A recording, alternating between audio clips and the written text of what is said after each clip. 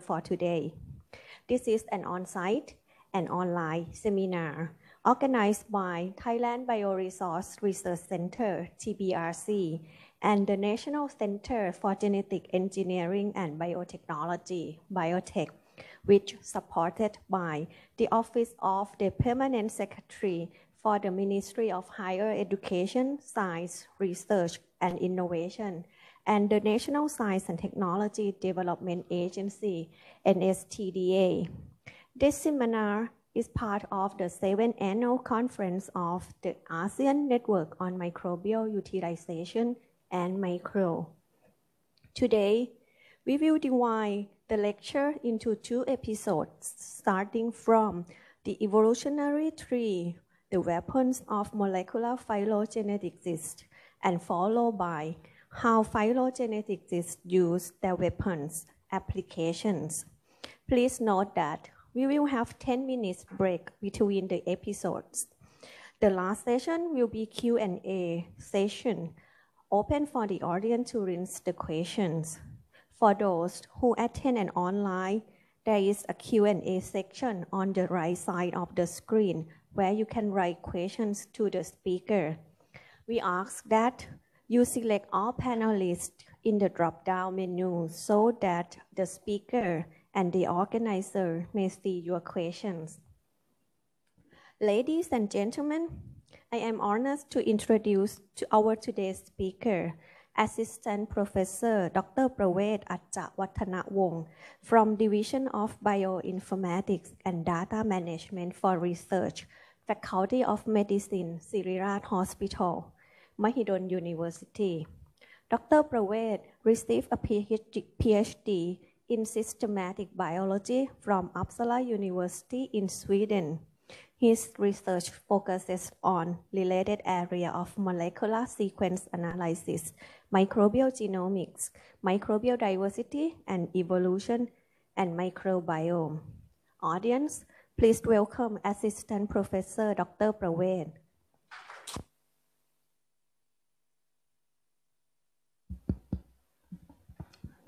Thank you very much, and good morning, everyone, in here and also online. The first talk will be on the evolutionary tree. The main concept of this talk, I like to introduce you the important term about molecular phylogenetics, and also the concept, the big concept, how to interpret molecular phylogenetics in the proper way, okay?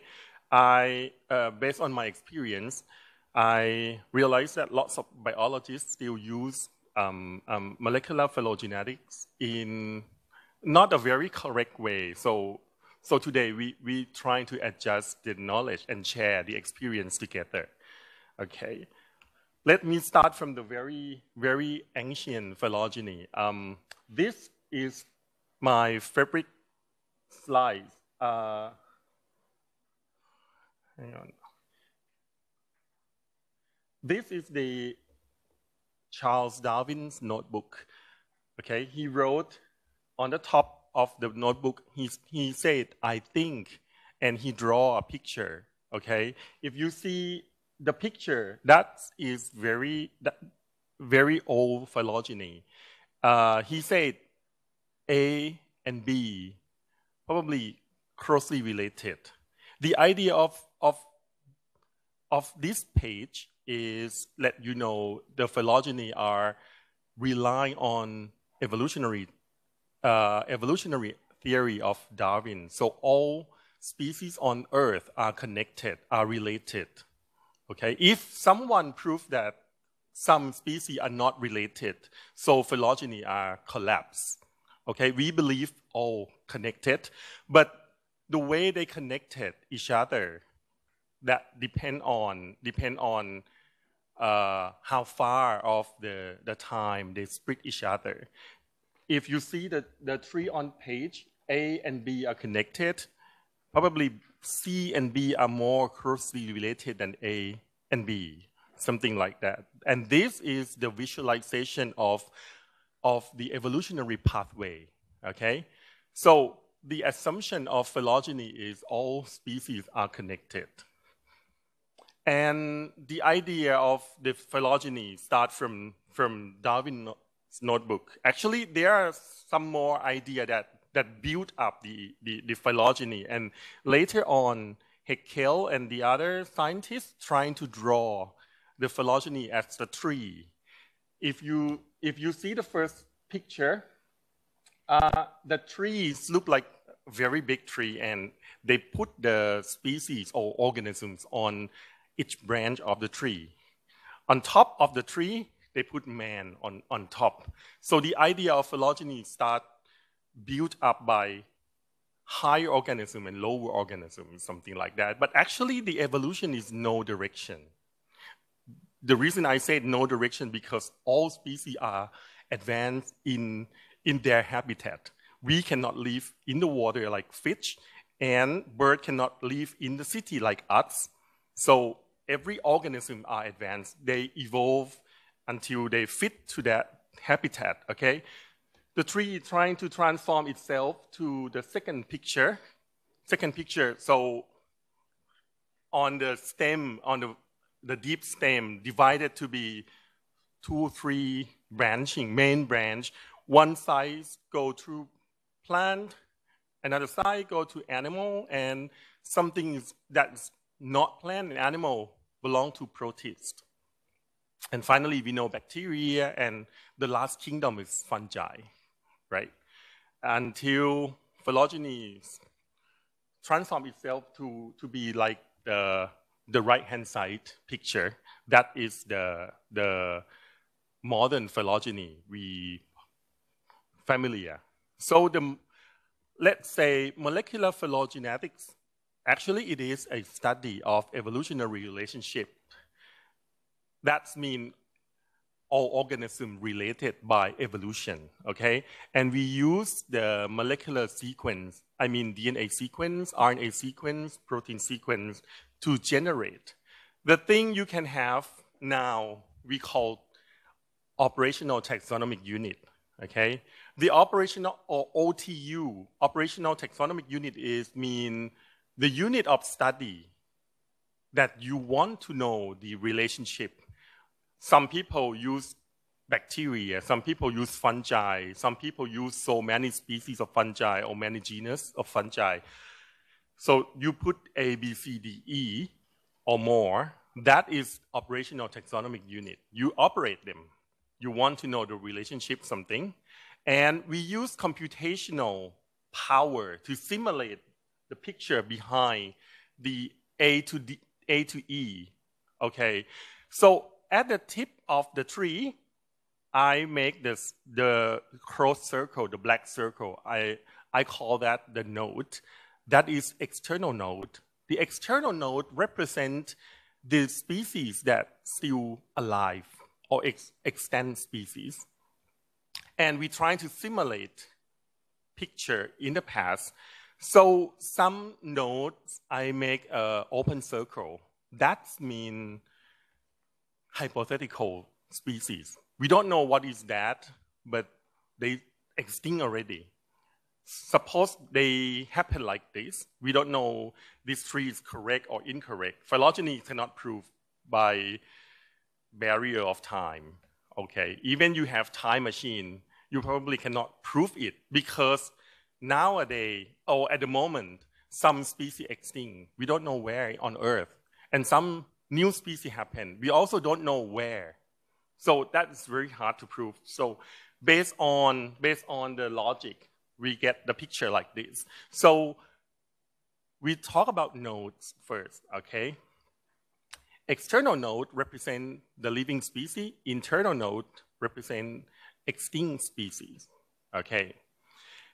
The line that connect the node each other called branch, okay? Branch determine direction of the evolutionary pathway from these organisms. They evolve to be another pattern of organisms, okay? Branch can be external branch and internal branch, okay? The external branch connected the external node. That is mean that I refer to the very recent evolution. So something evolved to be us, something evolved to be chimpanzee, something evolved to be Bacillus subtilis, something like that. But the internal branch, that means something older than this. So they mostly hypothetical, okay? And at the bottom of the picture, the branch that, or nodes that represent the origin of everything, we call root, okay? So we believe all organisms have one root, okay? That's the concept and the terminology that you probably need to understand the tree. Let's start talk about the tree by detail. Well, when you see A to E, that means 5 species. We try to simulate the pattern of 5 species by we calculate 4 hypothetical species. That's open circle, okay? From this picture, lots of people can imagine one species that extinct already, change itself to be another species. But the way they change is not just like easily change. The way they change, they kind of gradual change. They send the genetic from generation to generation, and every generation, every time they pass the genetic material, they accumulate small error that called mutation. Some mutation benefit, some mutation can kill them all. So if they kill them all, you cannot detect it. But they accumulate some more benefit mutation until, so this is pedigree. When they pass that in the big population, in a very, very long time, so mutations start accumulate and organisms start showing up with variation. And variation can be polymorphism. I mean, if some variations benefit and then spread itself to the population, and finally some pattern of polymorphic fix the population, that means organisms change from one pattern to another pattern, okay?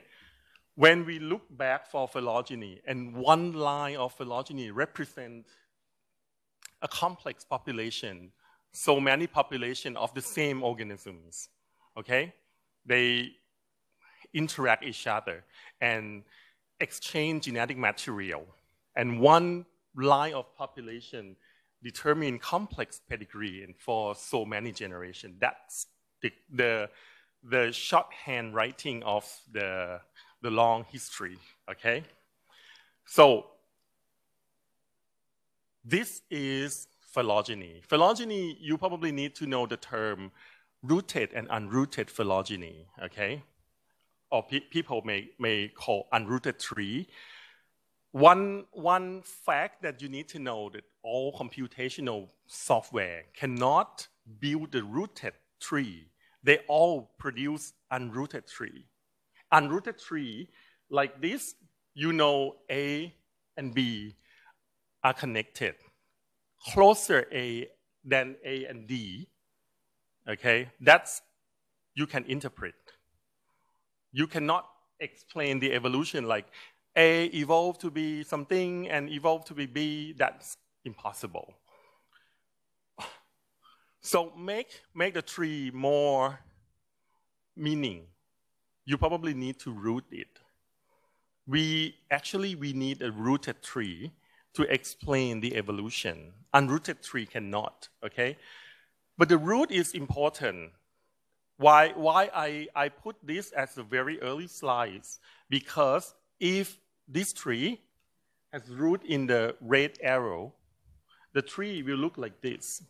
That means A is in our group, and the remaining one side of organism evolved to be A, and another side evolved to be the remaining organisms, B, C, D. But if you think the root is here, the tree will look like this, okay? So AB go to another side, and CD go to another side. something like this. But if you think root is here, that means D is an outgroup, right? And A, B, C go to one side. The thing I like to share is 3 of these are different. If you pick up the wrong one, you go to the wrong story. That's the risk, okay? So the upper row is unrooted tree. The lower one is rooted tree, okay? This is very important. So the beginning task of phylogeneticist, after you calculate tree in computer, you need to root the tree, okay? No root, no interpretation, okay? So how can we root the tree? Start from looking for, well, you need to add some species that unrelated to the thing you want to study. We call outgroup. If you study Bacillus subtilis, so many Bacillus subtilis, you probably add Bacillus something else. If you study genus Bacillus, you probably add some bacteria in other genus, okay? That is called adding an outgroup. Another technique that most of the software love to do for you, they call midpoint of the longest branch. I will go to detail one by one. Start from outgroup. If you build a tree of bacteria, you get out unrooted tree, Thermus, Escherichia, Yersinia, and Lactobacillus. If I want to root it, I will add something not a bacteria, not bacterium. In this case, I add Methanococcus because it's archaea. So you know, like archaea and bacteria are different group. So root should be in between outgroup and in-group. In this case, we root Methanococcus as outgroup. So you know, like Thermus is early split, and then they evolve to be something that later on split to be Lactobacillus, and Yersinia and Escherichia are very closely related by this tree, okay? Adding outgroup. But if some people say, okay, I don't know what is the best outgroup, can I add human? Because human is not bacteria. The answer is yes. If you add human, the tree will look like this. Human is quite far from bacteria. Far from bacteria, I mean time they split from bacteria, okay? And then they squeeze the tree picture of everything you want to observe in the very narrow scale. It is so hard to observe the branching direction, okay? Which one come first, which one come later? That's called low resolution tree. If you want to have a good resolution tree, you need to have outgroup that is very close to the set that you want to study, okay? But sometimes you don't know. You go to the field and isolate some bacteria or catching some insect or some plants in the deep forest and kind of brand new. We don't know what is the related species. This is the new family, new genus, new species. So the way you can do is midpoint of the longest branch. Let's say if this tree has Thermus, Lactobacillus, Yersinia, and Escherichia, we observe the length of the branch. So the number on the branch determine the length. The length related to the genetic distance. Genetic distance means the number of change, the mutation accumulation. Even 9, that means from that node to Thermus is quite different by genetic. That's the meaning. So from this tree, you probably calculate the length between all possible pair of OTU, okay, operational taxonomic unit. From this, you know, Thermus and Escherichia is the longest branch because from Thermus go to Escherichia, you need to pass the branch that have 9 unit length and 2 unit length and 4 unit length. That's equal to 15. By midpoint of 15, that means 7.5. The root must be in this point because the longest one supposed to be the length between out group and in group.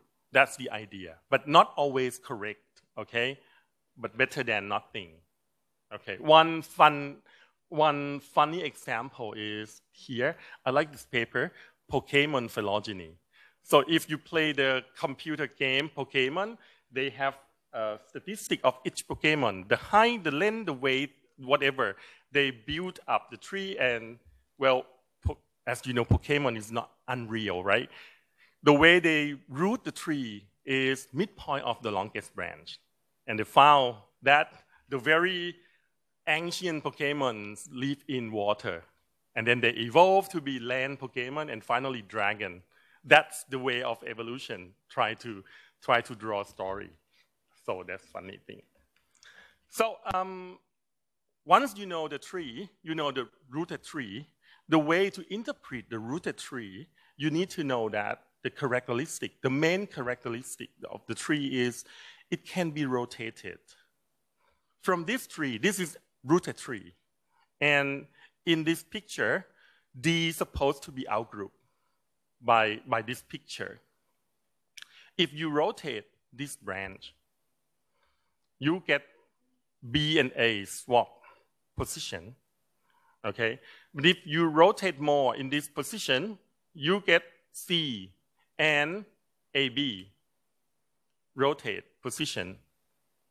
And if you rotate at the beginning, the root of the tree, you get this picture, right?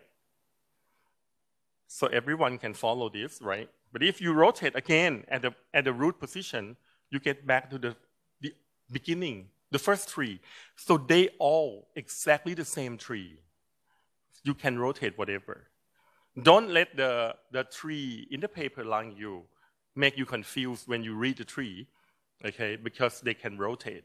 If you want to make it close, you rotate them to be close. That is not correct because it can be far, right? Unrooted tree also can be rotated, okay? But the length of branch cannot be changed, okay? Otherwise, the meaning of the tree is changed. That is the way, the information you probably need to know, very important. More than rotated branch, the angle of tree is no meaning, okay? If you get this tree, and well, once you get the tree, the first thing that biologists love to do is mapping the character on the tree. If you study character A, you probably say, oh, ABC is similar. Then we should change the tree to be close each other and draw an oval. Okay, ABC is related. You probably see this style of representation in lots of paper, okay? But if another team or another friend, your friend study another character, they might feel like A, B, C, D are related. They move position of D to be the group of A, B, C. So angle is no meaning. You can flip, flop, whatever, okay? Some people even say D and E look pretty much similar and we want to draw a circle around D and E. That's whatever. So, you know, the tree can be rotated and the angle is no meaning. Let test a little bit. Exercise the brain in the morning. If I show this tree, okay, the question is B related to C. B is more, we call closely related to C than B to A, right? Or B is closely related to A than to C. This is challenging. Okay, keep in mind. I will come back to give you a key. The question is B related to C than A, or B related to A than C, or actually equivalent. Okay, this is the first question. The second question, the frog related to fish than to human, or the frog related to human than the fish, or equal. Equal means the frog related to human equally to the fish. Okay. I think you guys have some answer in your mind already. Let help you organize the idea. This is very important. Think about the pedigree again. If this is you and your brother, very closely related. You cannot deny this, okay? Because you share parent with your brother. You and your brother have the same parent. But you and your cousin also related, but not share the parent, but you share the grandparent, okay? If I try to lay phylogeny on this pedigree, you probably see you and your brother has joined one node. You and your cousin join a deeper node. The deeper is mean distantly related. Okay, the node that close to you, we term the recent common ancestor, or RCA. Okay, RCA is the thing that you need to point on the tree. You need to find where is the RCA on the tree to interpret which one is closely related to which one. In this case, you and your brother are closely related because you and your brother share most recent common ancestor, MRCA, okay? And we call you and your brother, we call the taxon brother and taxon you, called sister taxa. If one side is group, another side is another group, we call sister group, okay? So back to the question. Lots of people make the wrong decision who think B is more closely related to C than A. Okay, because the branch is very close to, if you draw B to C. Who think B is more closely related to A than C? Because A and C share parent. All right, B and C share grandparent. The answer is B is more closely related to A because B and A share parent. But just you and your brother look different. That's it. Okay? Because one branch is quite long. That's the reason. For this tree, frog is more closely related to fish than human, right? Lots of biologists, when they glimpse on this tree, because frog and fish, they lay on the position quite close each other. And they live in water. That's this thought, the way of interpretation.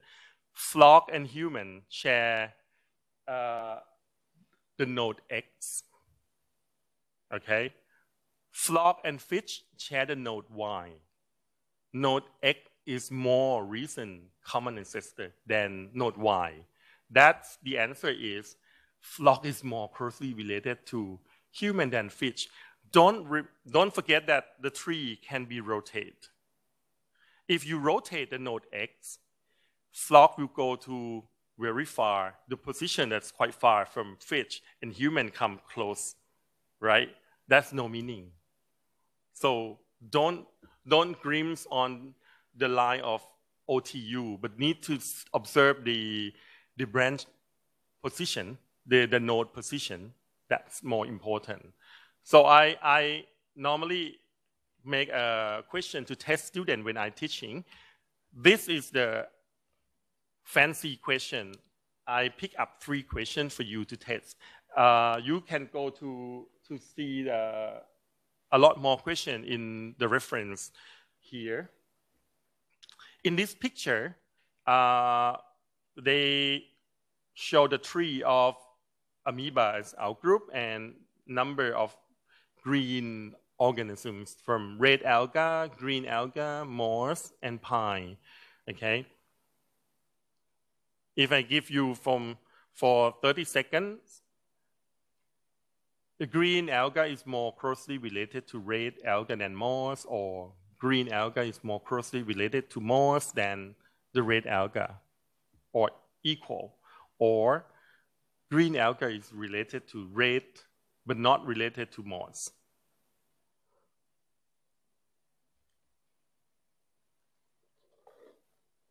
Who think A?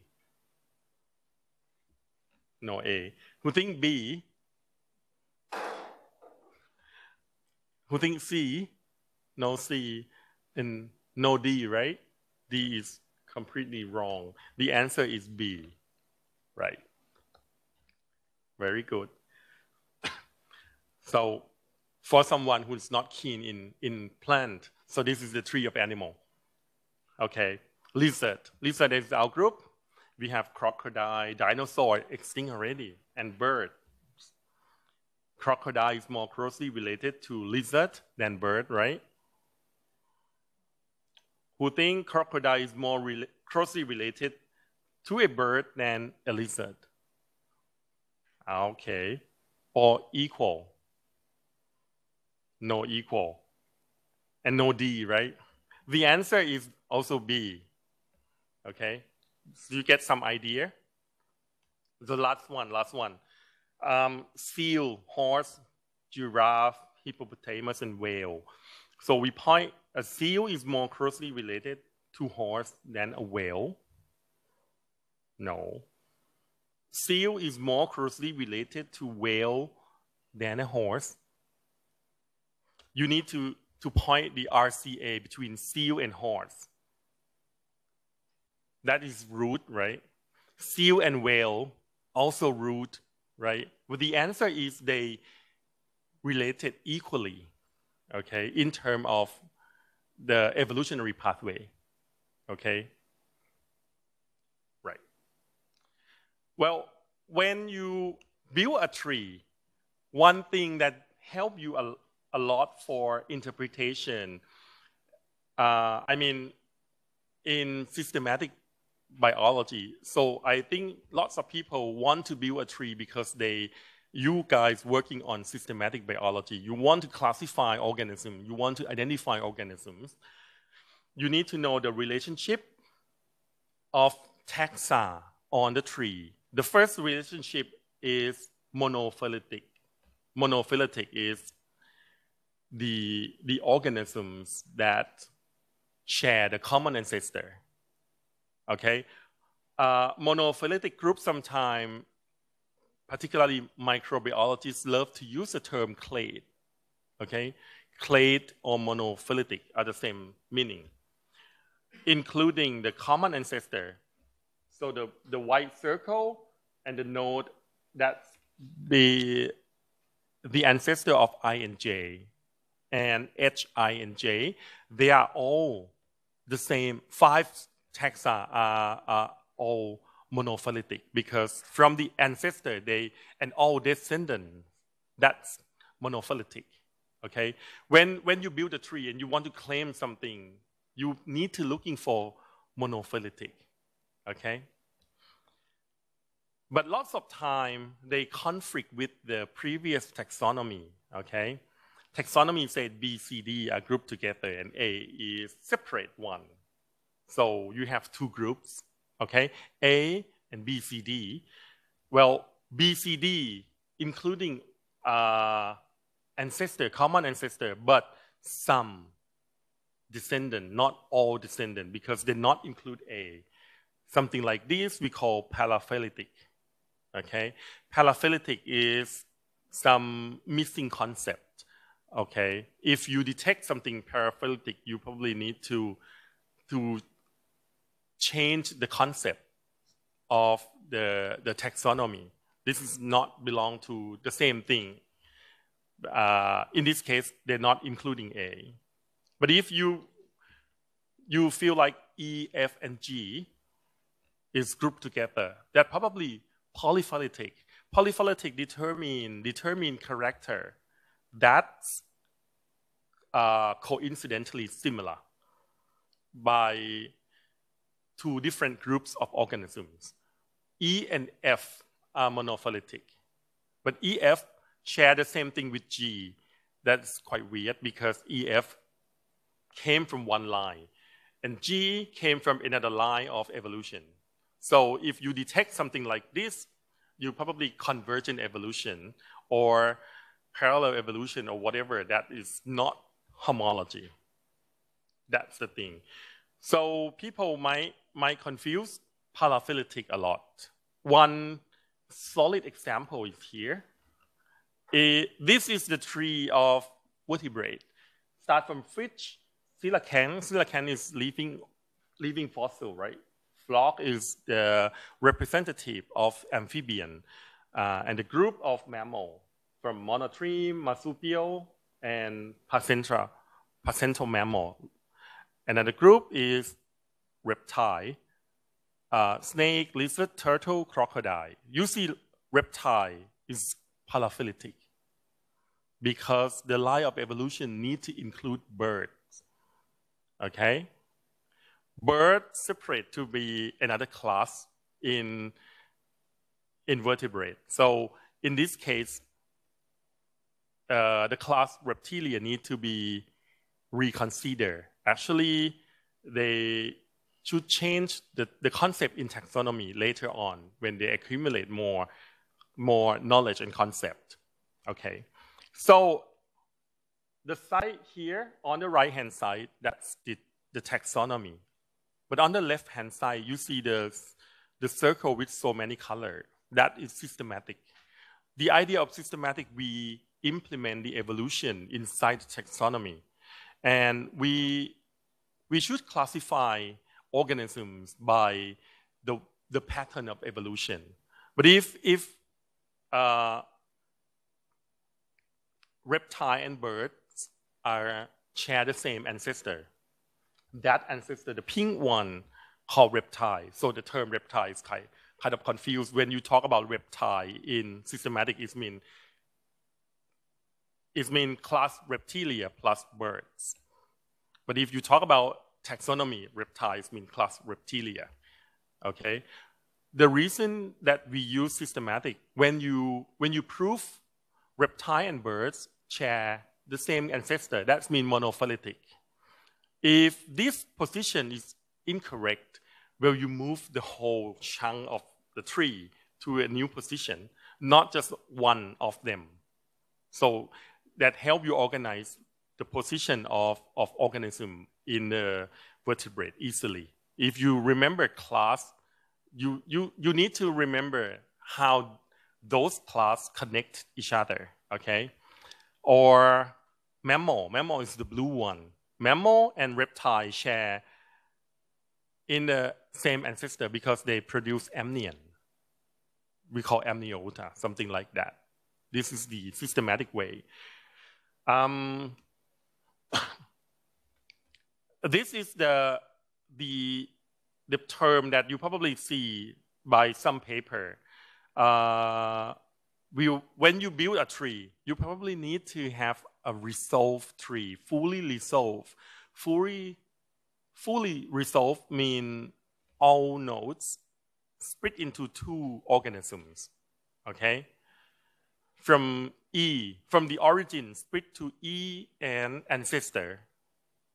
From ancestor 1, split to D and another ancestor. Something like that. They always split into two organisms. But sometimes you see from one node split to A, B, C. That's mean you cannot solve it completely. A, B, C, which one is more closely related? Or that means the marker you use the sequence probably not contain phylogenetic signal, okay? You probably use too short sequence, too long sequence, or sequence that is not certain or contain noise more than signal, something like that. We call polytomy. Polytomy can happen by so many analysis, but if you found polytomy in your phylogeny, you can explain A, B, C are grouped together if the trees have high support statistics. But if you want to say A or B or A or C or B or C more closely related, you probably need to do another phylogeny. Use larger marker or better marker, something like that. So there are actually two schools of thought for evolutionary pathway when you build. One is phynetic, another one is cladistic, okay?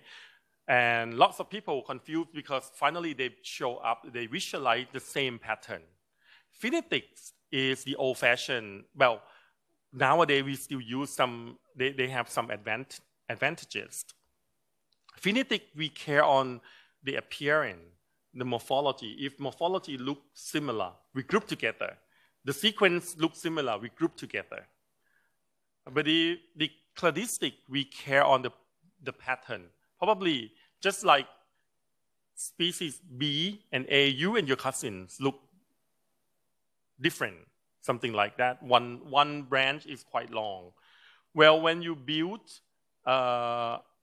phynetic on the tree is no evolution meaning. We call dendrogram. This is a safe term when you explain that. But if you use cladistic, you probably build the evolutionary pathway. We call cladogram, okay? Cladogram not consider branch length, but they consider the pattern, which one split first, which one is the latest split.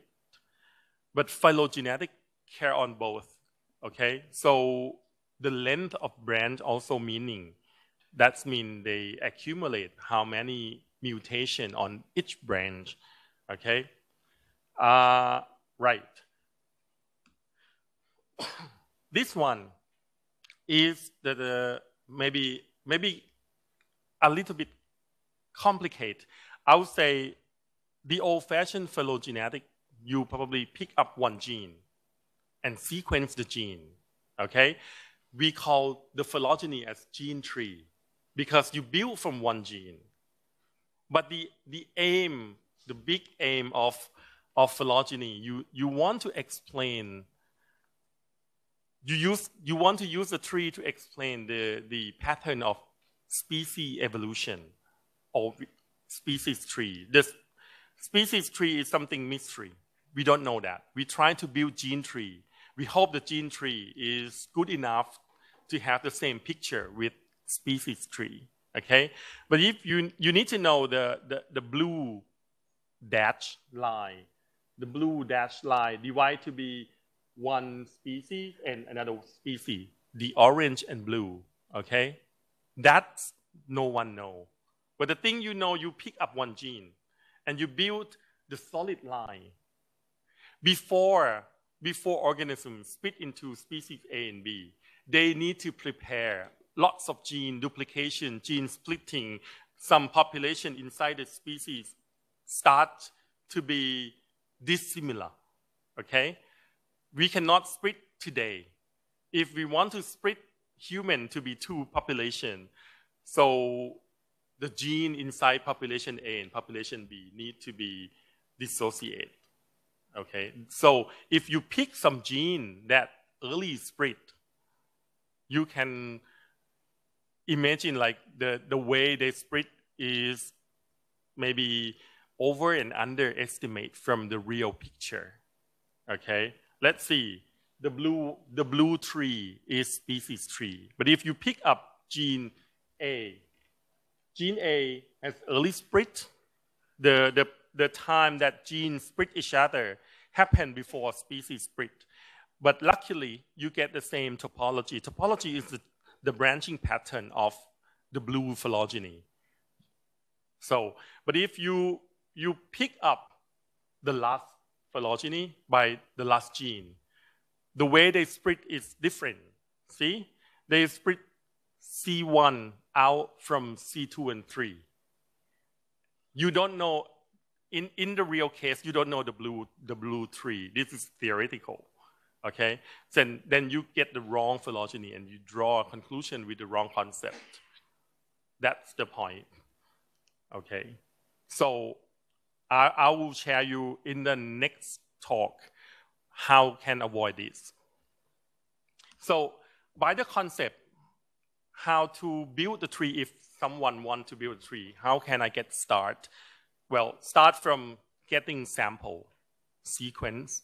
I mean, molecular phylogeny, you sequence, you manipulate sequence, you align sequence, okay? Choose the method. You want to use this method or correct the method. If you decide go to correct the method, which one you want to use? There are so many. I pick up 3 for 3 general methods that you're supposed to use. Once you decide, I go with maximum likelihood, so-called, I don't know. Then you build a tree. And how can people trust this tree? You need to make statistics to support the tree, okay? But that's the flow of phylogeny. We call phylogenetic reconstruction, okay? We not use the term construction because only nature construct phylogeny, but you reconstruct that as a picture, okay? But the detail inside that is more complicated than this picture, but just easy concept, okay? To build a tree is very complicated. We will discuss that in the next talk, okay? I'll leave the first talk by these slides. Okay. Okay, thank you, Ajahn Pravech. I have an online question. Yes, please. Is the length of the line is not important in the one clade?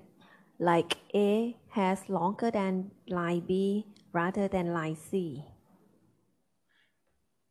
Length of the branch is important and also not important. It depends on the question. So it depends on phylogenetic question. If you want to know which one is closely related, a closely related pair, so length is not important. But if you want to measure how different of the unit of evolution look alike or dislike, length is also important. And if you want to calculate one branch, phylogeny has so many branches nowadays. One branch called molecular clock. Molecular clock is when you want to observe dinosaur, you can pick up the bone and use carbon dating. You know the time when the dinosaur living. But if you cannot find the fossil, you're working on Bacillus, Escherichia, something like that, you need to simulate and you need to calculate the time. The length of the branch is very important because they determine number of mutation accumulation along the time. Okay, thank you. Is there any question on this room? Okay, you can have the question after we finish all the episode anyway. So we will take a break, about 10 minutes break, and the episode 2 will resume at 10:05. Thank you.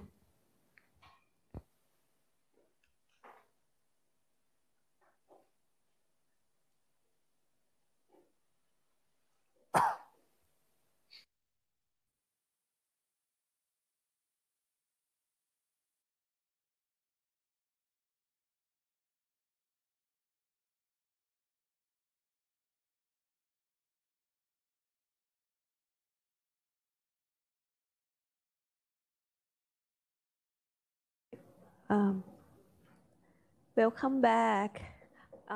We will start the episode 2 on how phylogeneticists use their weapons, applications. May I give the microphone back to Dr. Pravech?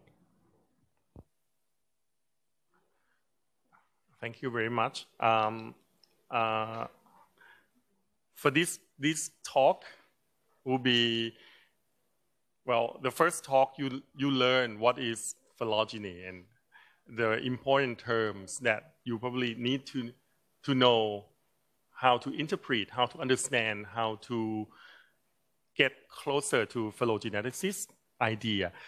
In this talk, you will learn how to apply phylogenetic idea to the research, okay? Let's start from the method for build a tree. I finished the first talk by these slides, okay? Let's go point by point. The first point is, if you want to build a tree, first thing,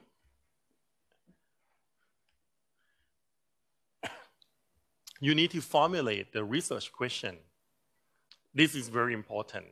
There are a lot of research questions that is known, that is no need to use phylogeny to solve that.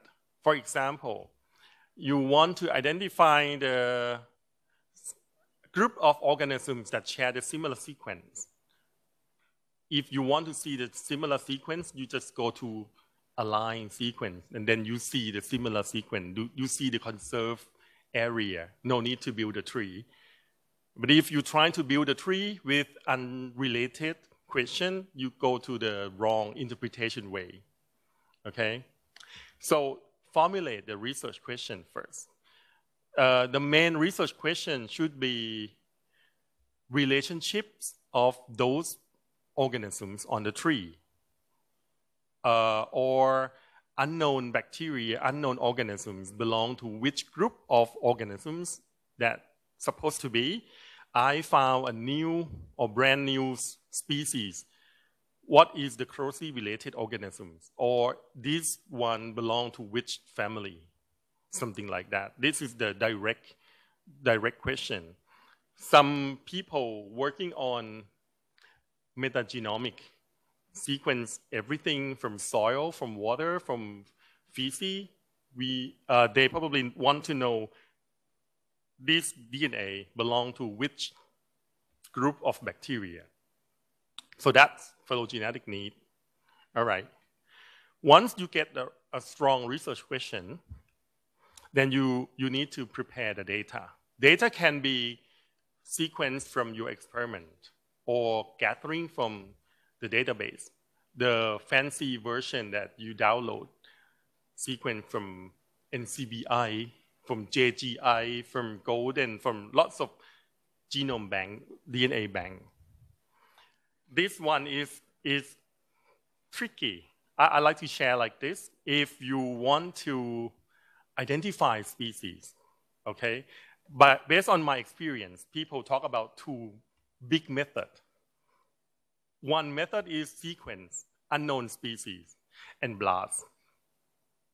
If blast hit something, it should be that species. I mean, the first hit, the best hit, okay? Another method is blast and gathering the first 20 sequence and build a tree, okay? Both are incorrect. If, let's imagine if they have 5 species indeed on Earth, you have no idea how many indeed, right? But if there are 5 species in this genus, and people investigate and discover A and E, just only 2 species, A and E, then they submit the sequence A and E in GenBank, right? One day, you are so lucky you find species B. B is closely related to A. Once you blast, they hit A. Because there are no B on GenBank, this is not species A. If you do this, you never find a new species at all. If there are some mutation happen, well, 2 mutation, 2 substitution, not exactly similar to A, is that B or A? You don't know. 3 mutation can be B yet, or 4 mutation, or 5 mutation, or how many mutation, right? You need to build a tree, okay? You need to build a tree. We'll go to the detail of this. Once you gathering sequence, a number of sequence, so many species, lots of people will think like, that's enough. We start build the tree. It's too fast. You probably need to identify homology. Organisms evolve from the first one, right? And then divide to be so many species. You need to identify this gene. Well, when you want to compare hand, you can compare arms and front legs of cow. That's homologous structure. They evolve from the same thing. From molecular also, this gene and the gene from the other species are exactly the same. I mean, exactly the same. I mean, homology. They evolve from the same origin or not. That's the challenging. Once you get the gene,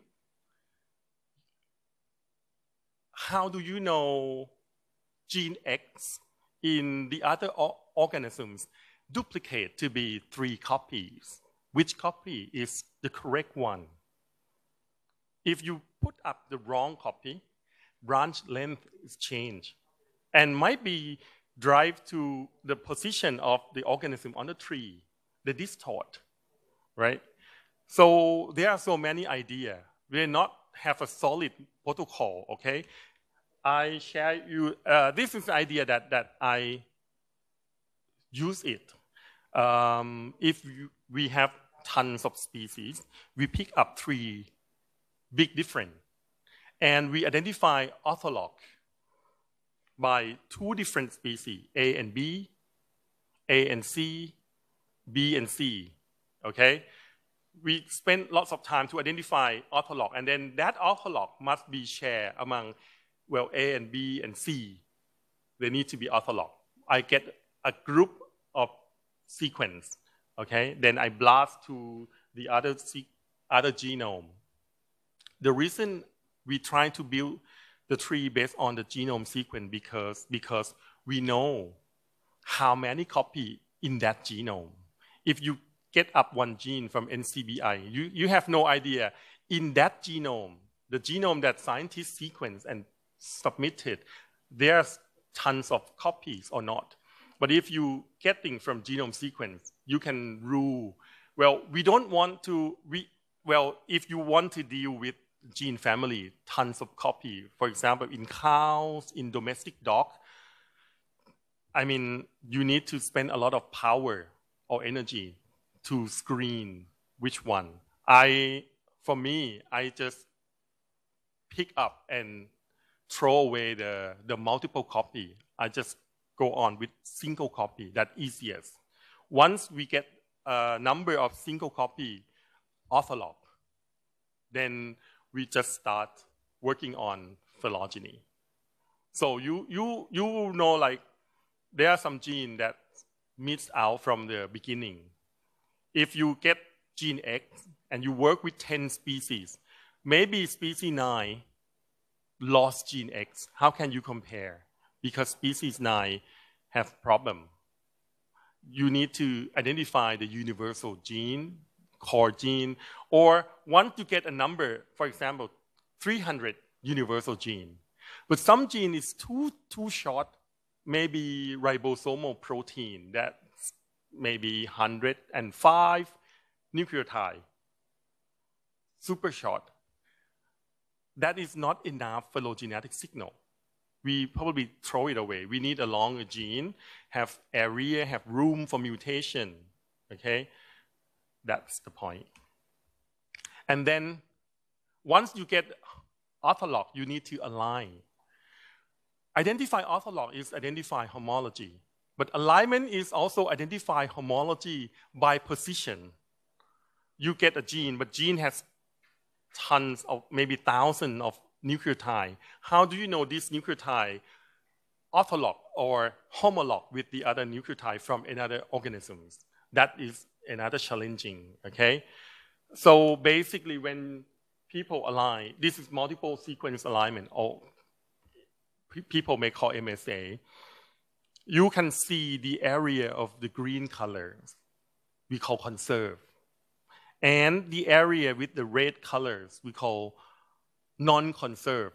That happen by insertion or deletion. We call indel, okay?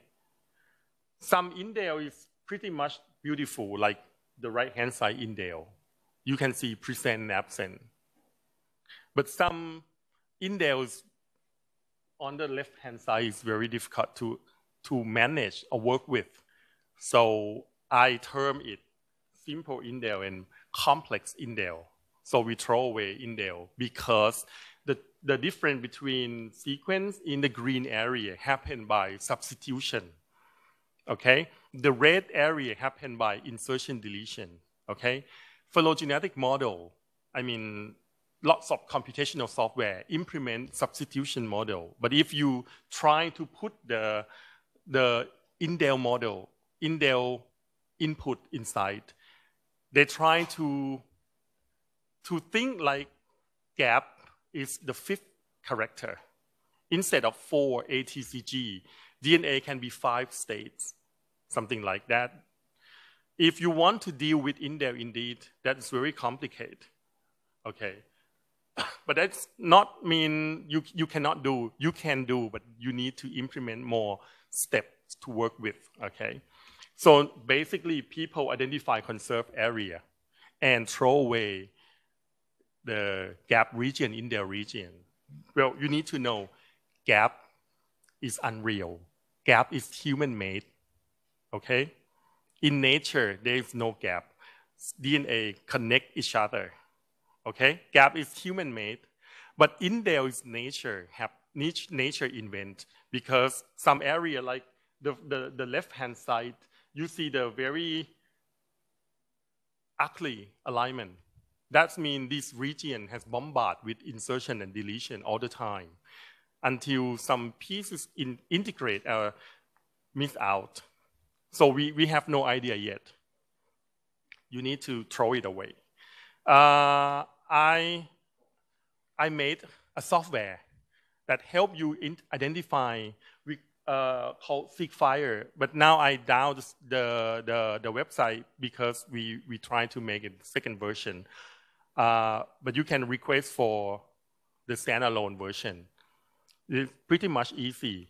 How Figfire recognize indel start from Figfire scan the alignment.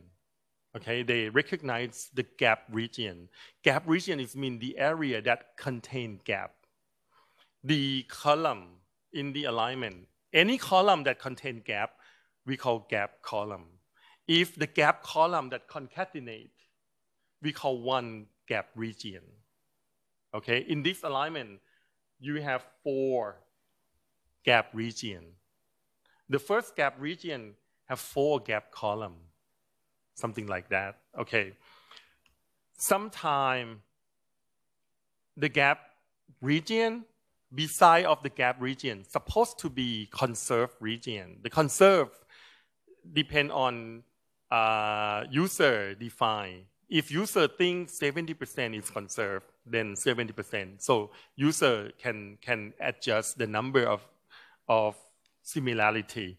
But if you set 70% and column beside the gap region is less than 70%, that mostly happen by the errorness of the alignment software. They don't know how to put the position of that amino or nucleotide, so then put aside to make one big gap to keep the score better. That's the idea. The idea might be, the correct one might be 2 different gaps. That's more accurate, but software will try to push everything aside. Figfire will implement the unaligned or unconserved region to be one part of the gap region. Okay, we call indel. And some indel that is close each other. We know this is indel because by left hand side and right hand side need to have at least 3 columns of conserve. But this one has 1 column of conserve that less, well, the number of 3 you can adjust to up to 10. Even longer, that means this indel is more confident, okay? Then they merge to be 1 indel region. So finally, we have 3 indel region. Need to throw it away from the alignment. So indel is not easily by observing by eyes. Okay. Once you manipulate sequence, you need to choose the method between distance and character. The distance is convert the sequence alignment to be a matrix. They compare the difference between A and B, A and C, all combination, okay? And you get a set of matrix. Your DNA sequence is probably super long and huge, but they convert to be a small matrix. And working with the matrix, that's very fast, okay? The good point of distance method is quite quick, but you need to compensate with the less accuracy. But I will not say distance is not good.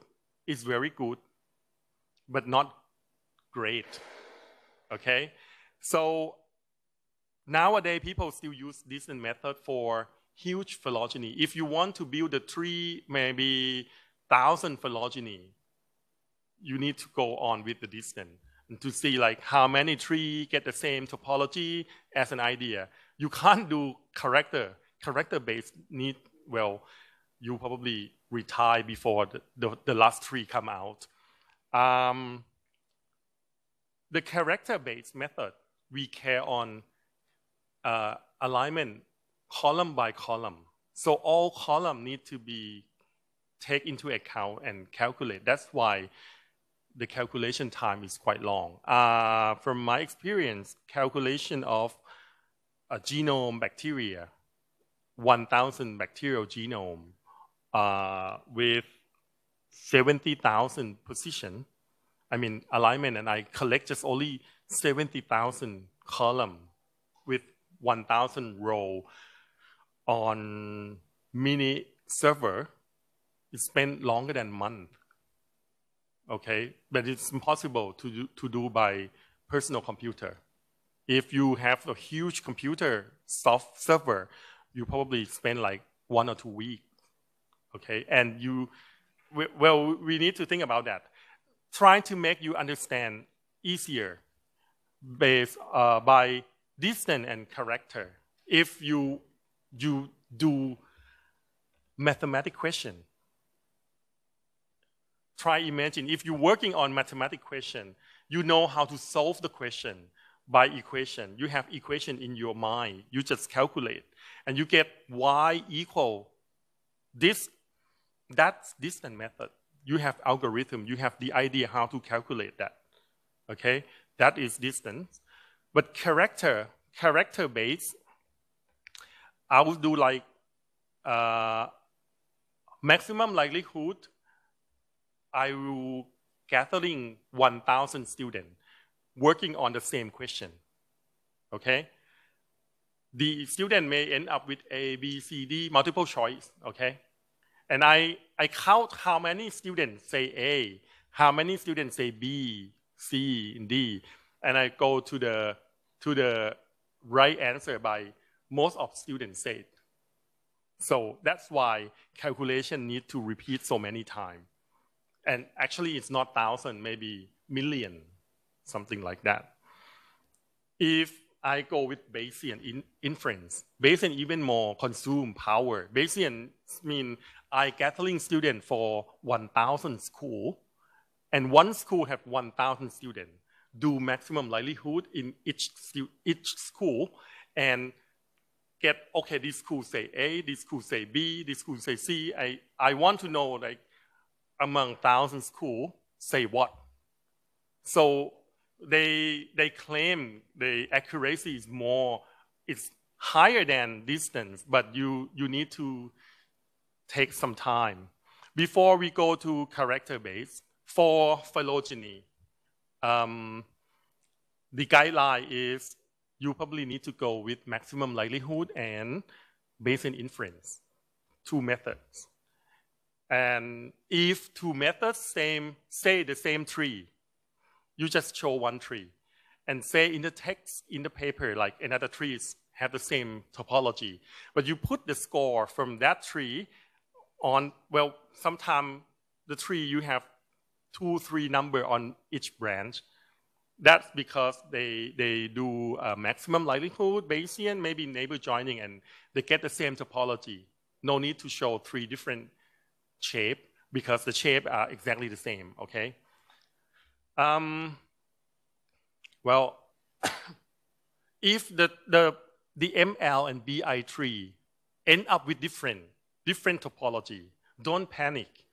You explain the part that is similar.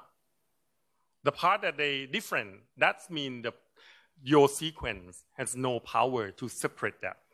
Or you need to build another tree from another marker to solve this problem, okay?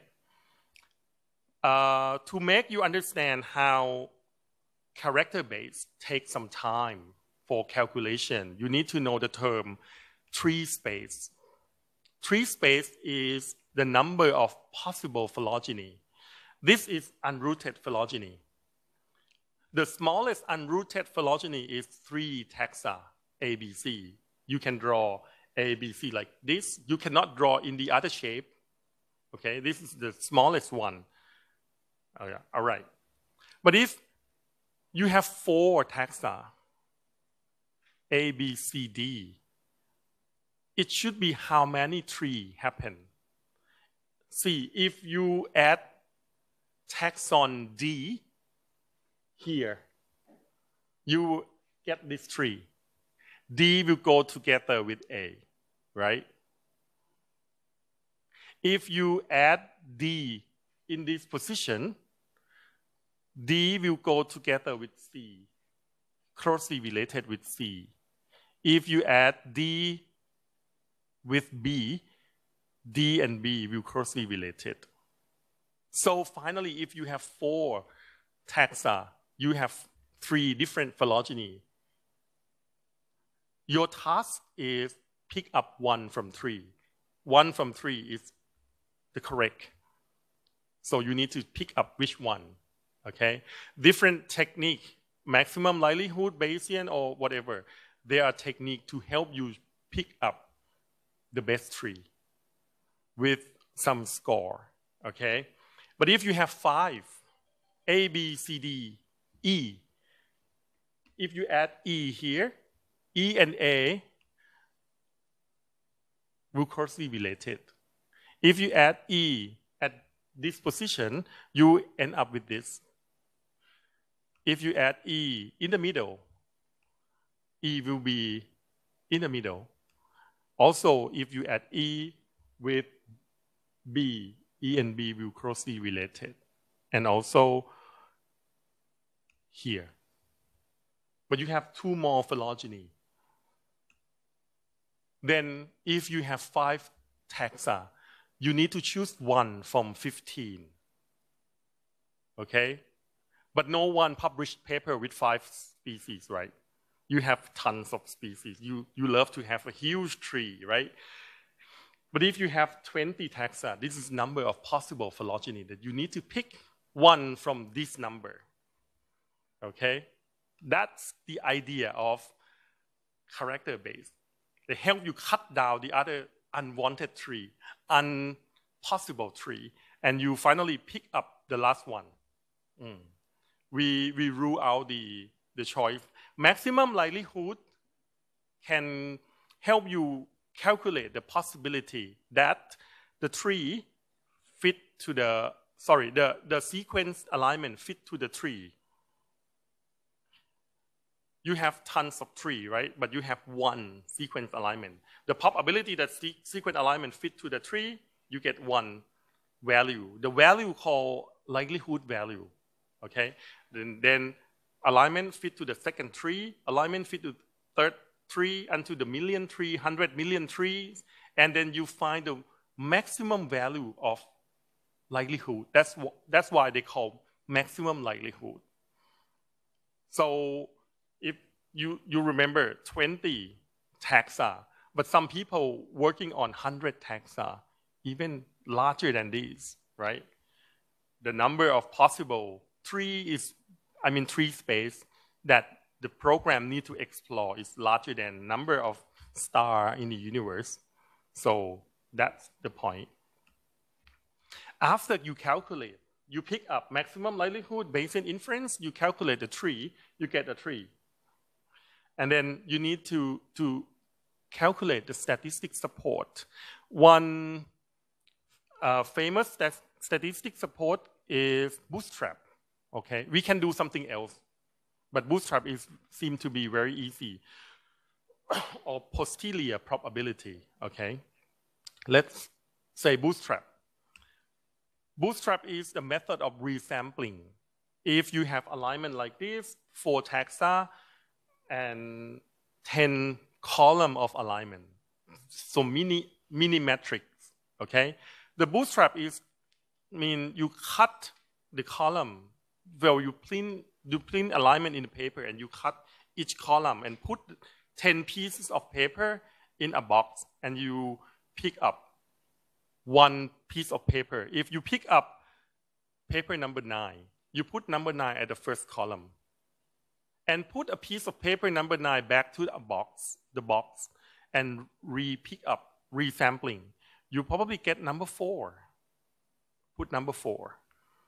And then put the piece of paper number 4 back to the box and resampling until you get the same length of the original alignment. You see, sometimes you pick number 9 2 times. Sometimes you pick number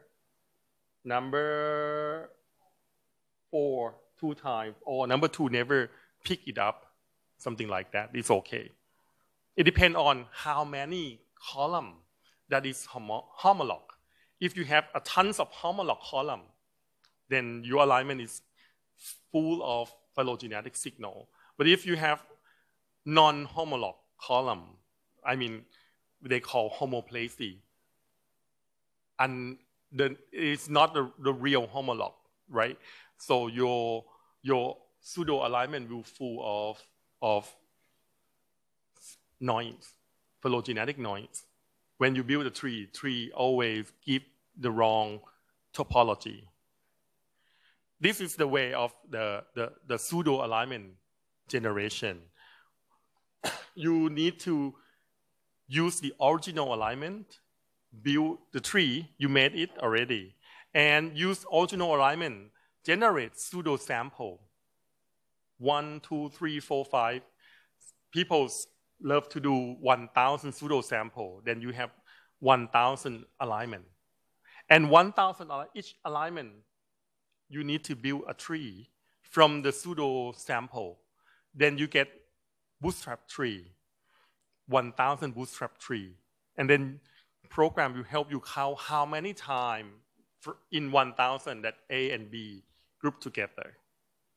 How many times A, B, and C group together. And then that's come for one number. And then they convert number to percent. We call bootstrap. Bootstrap come out with percent.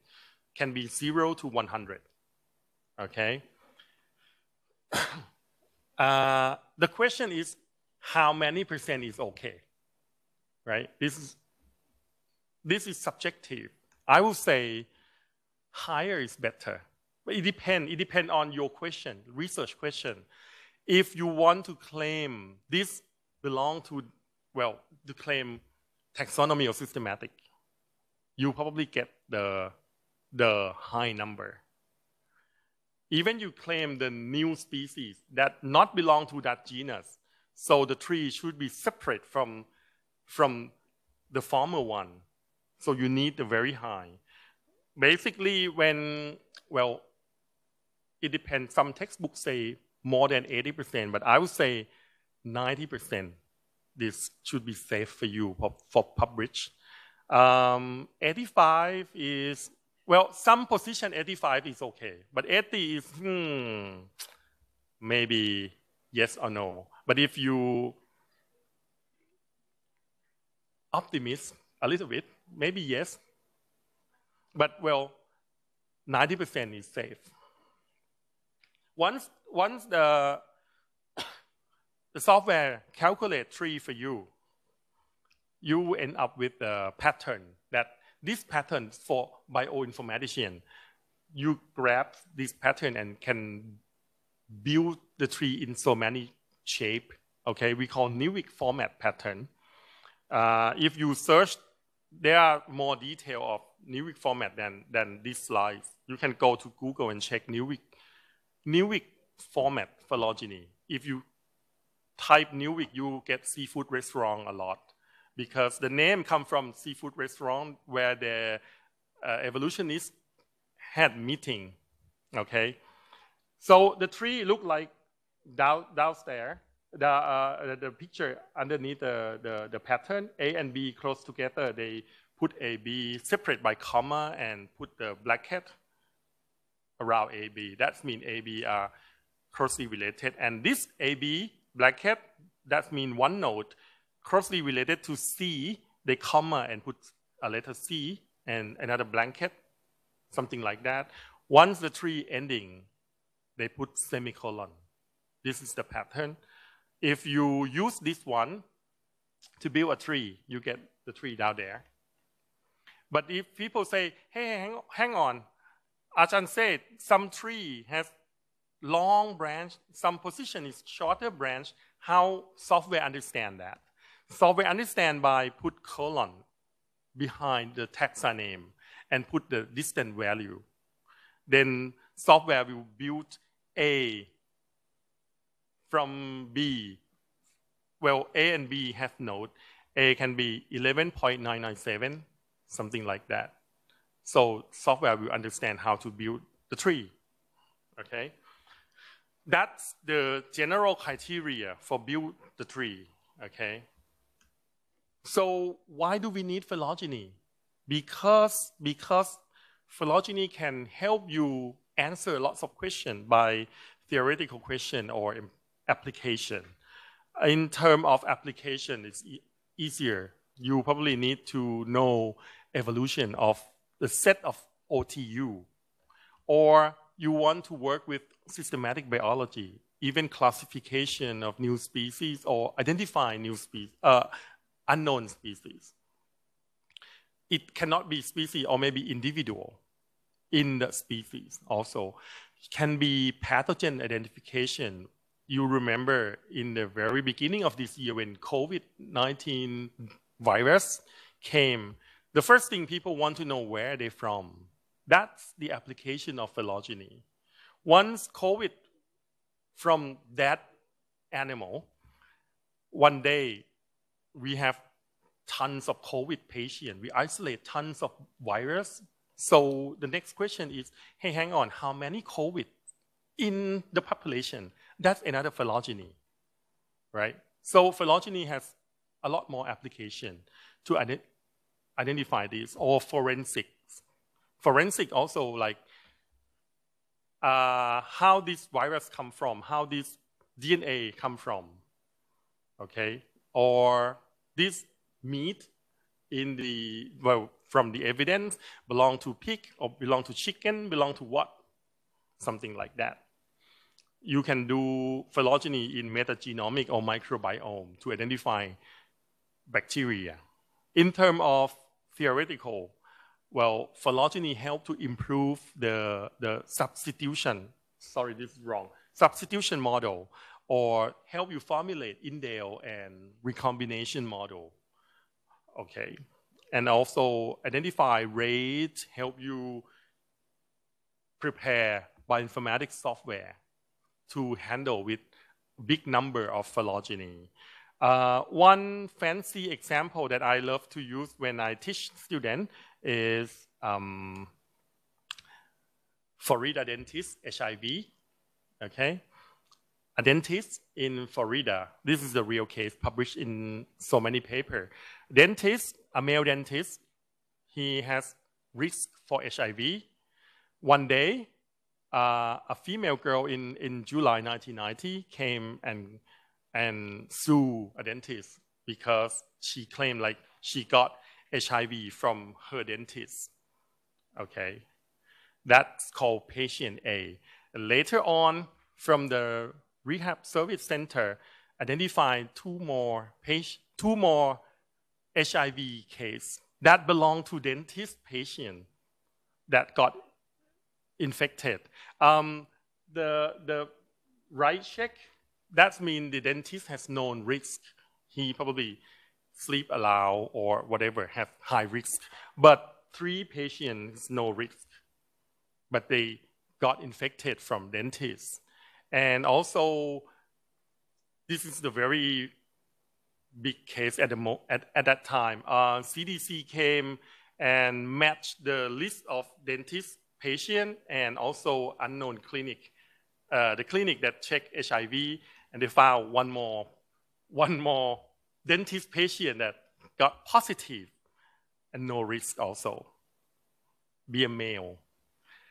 And also patient E and G, they kind of, they have asymptomatic because no symptom.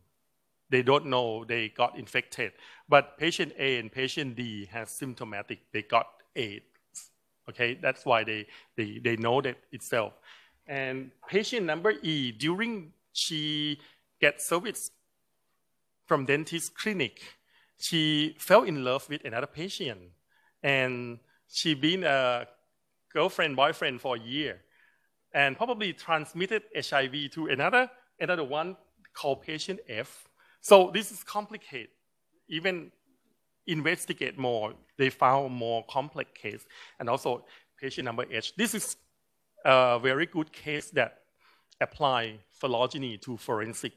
And finally, when we build the tree based on the paper, we have the red one is dentist sequence. We have 6 dentists, not mean 6 dentist man, right? 1 dentist, when they get HIV, they need to see doctor so many times. So every time doctor draw his blood. So we have blood along the time he met the doctor and he sequenced. Virus keep changing a little bit every time because it RNA, no proofreading. If we know the all red thing, first thing when you interpret the tree, you need to identify the recent common ancestor. In this case, you need to identify RCA of dentists. The RCA of dentists is the origin that I made a pink box, okay? So that virus evolved to be so many virus in dentists. So everything that evolved from that time supposed to be the same source of dentists, okay?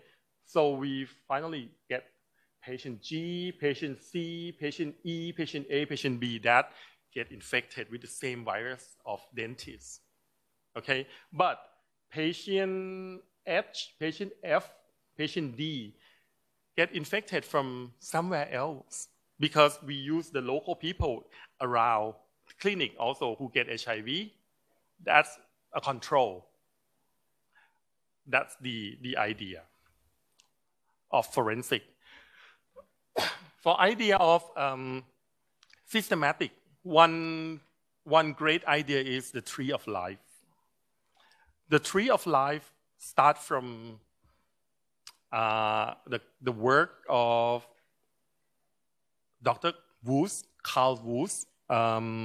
He working on archaea, and this picture on the left-hand side is the 16S structure. Okay, 16S structure. I call it ideal phylogenetic marker because this marker has 9 valuable regions, and all 9 valuable regions separate by 10 conserved regions. So you can use conserved region to design primer. If you want to study V1, V2, V3, you have all possible pair of primer to amplify them. This is very amazing. And 16S, here from E. coli and 18S from Saccharomyces, you see overall structure is quite similar, right? Then this is the amazing thing, amazing marker that allow you compare the evolution of prokaryote and eukaryote. Otherwise, they have nothing similar, all right? So comparison of prokaryote and eukaryote, first in PNAS 2001. This is the first tree of life. We know the organism on Earth from 5 kingdoms can be 3 domains. The thing we learn from this tree of life is bacteria that we formerly call kingdom Monera. Kingdom Monera contain all prokaryotic organisms. They are conquer 2 domains of life. Actually, the diversity of prokaryotic things is larger than you expect. And the lower clade belong to eukarya. Eukarya is eukaryote. That belong to 4 kingdoms: plant, animal, fungi, and protists. Okay? If you consider the tip of plant, animal, fungi,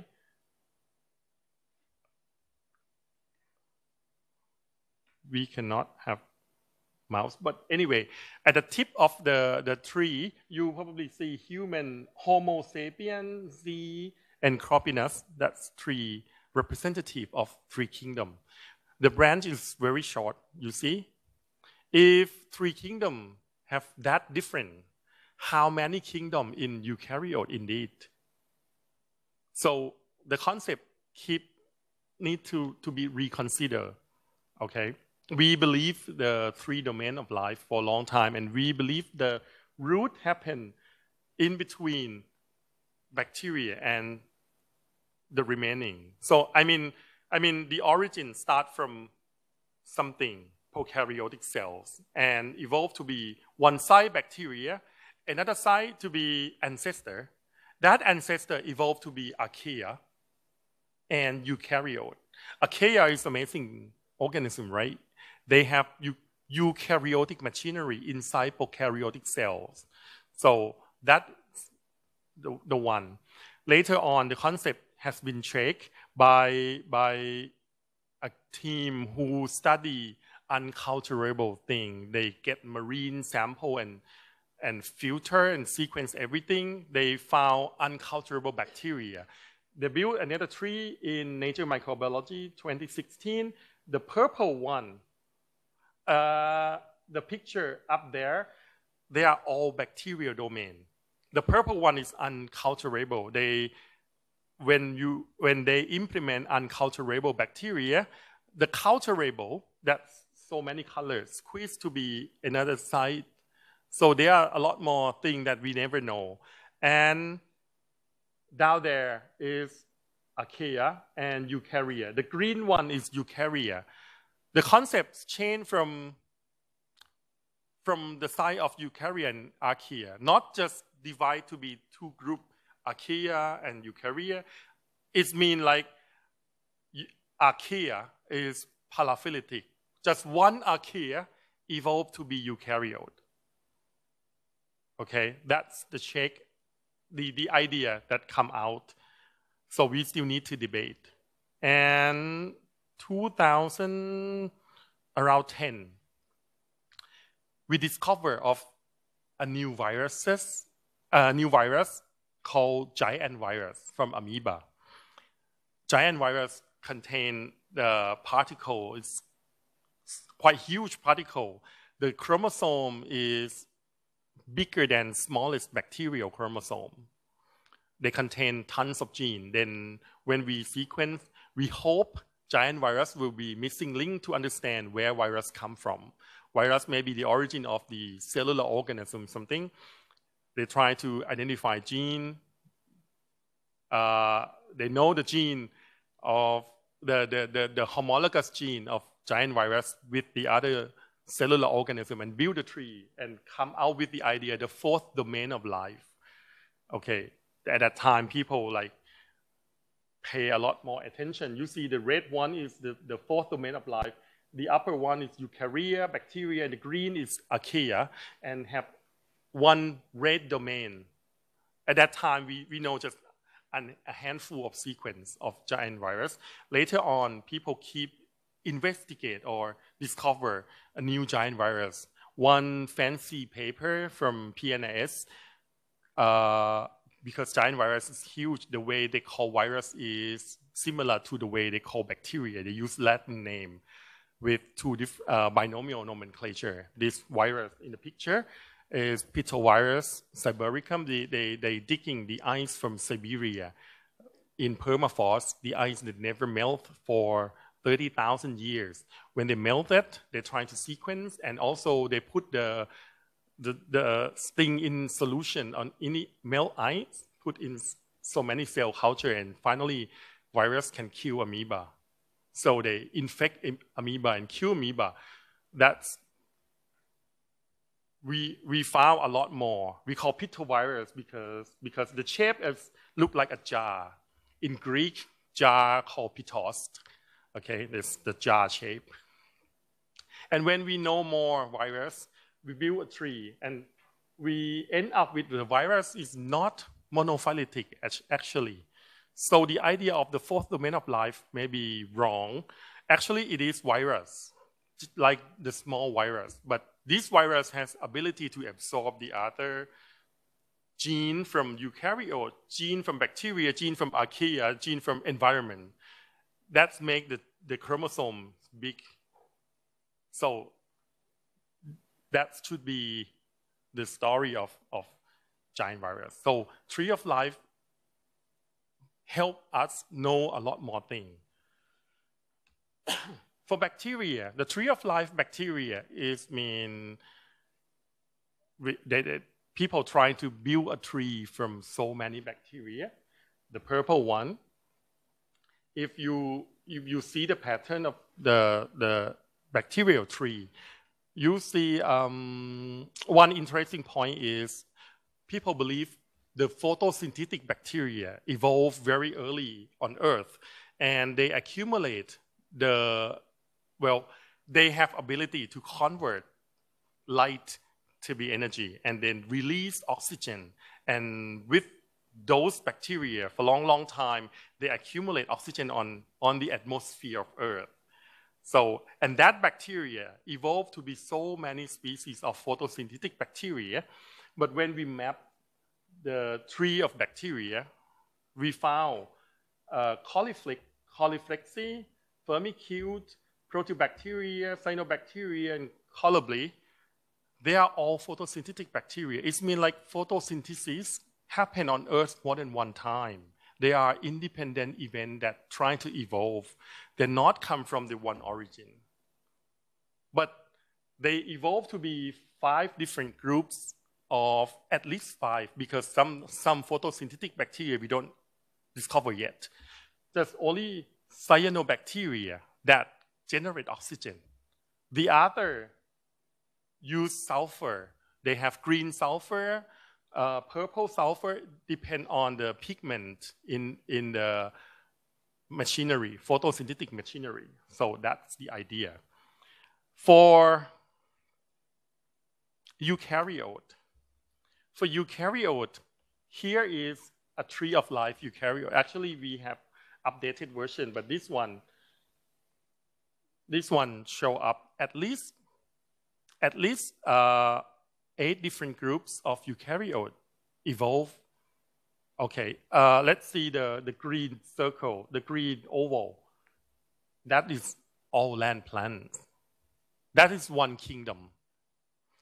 Down there, two blue oval. One is animal, one is fungi. So the thing we learn a lot with 3 kingdoms present in very small position on the tree of life eukaryote. So eukaryote is evolved or diverse than we expect, okay? Animal and fungi share the same ancestor. We call opistoconta. Opisto is mean the back.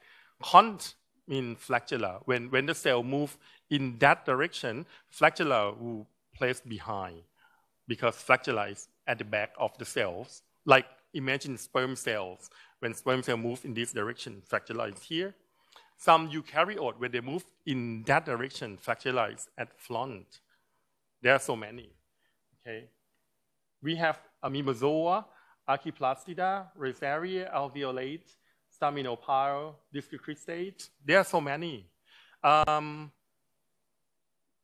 What we learned from tree of life eukaryote, one is myxomycete fungi.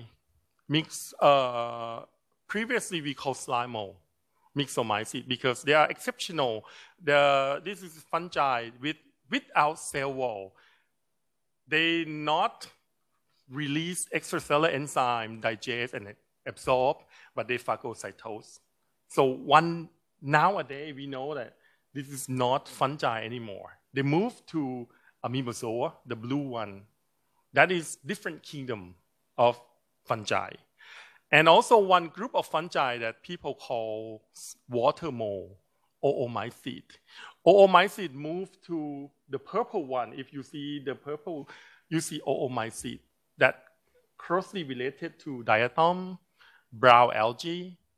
So oomycete, previously, they photosynthesize, but they lost the ability to catching the light energy.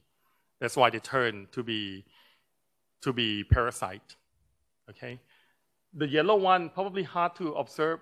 One group of that called apicomplexa. Inside that, one famous apicomplexa is malaria, right? But the other friend in alveolate are dinoflagellate, ciliate. They are all photosynthesis. So malaria also has chloroplast remnant in the cells. That's why Tree of Life tell you where they're from and why they keep that. If you never build the Tree of Life, you never know the gene loss happened in this group of organisms. Okay. Another normal phylogeny test is, I like to share my work for Dictyostelium. When I came back, I want to do some diversity of hidden microbes. So I went to Amnatjaran province and Ampere Mueang and Pana is district. So we went to Ampere Mueang, pick up some soil in the community forest.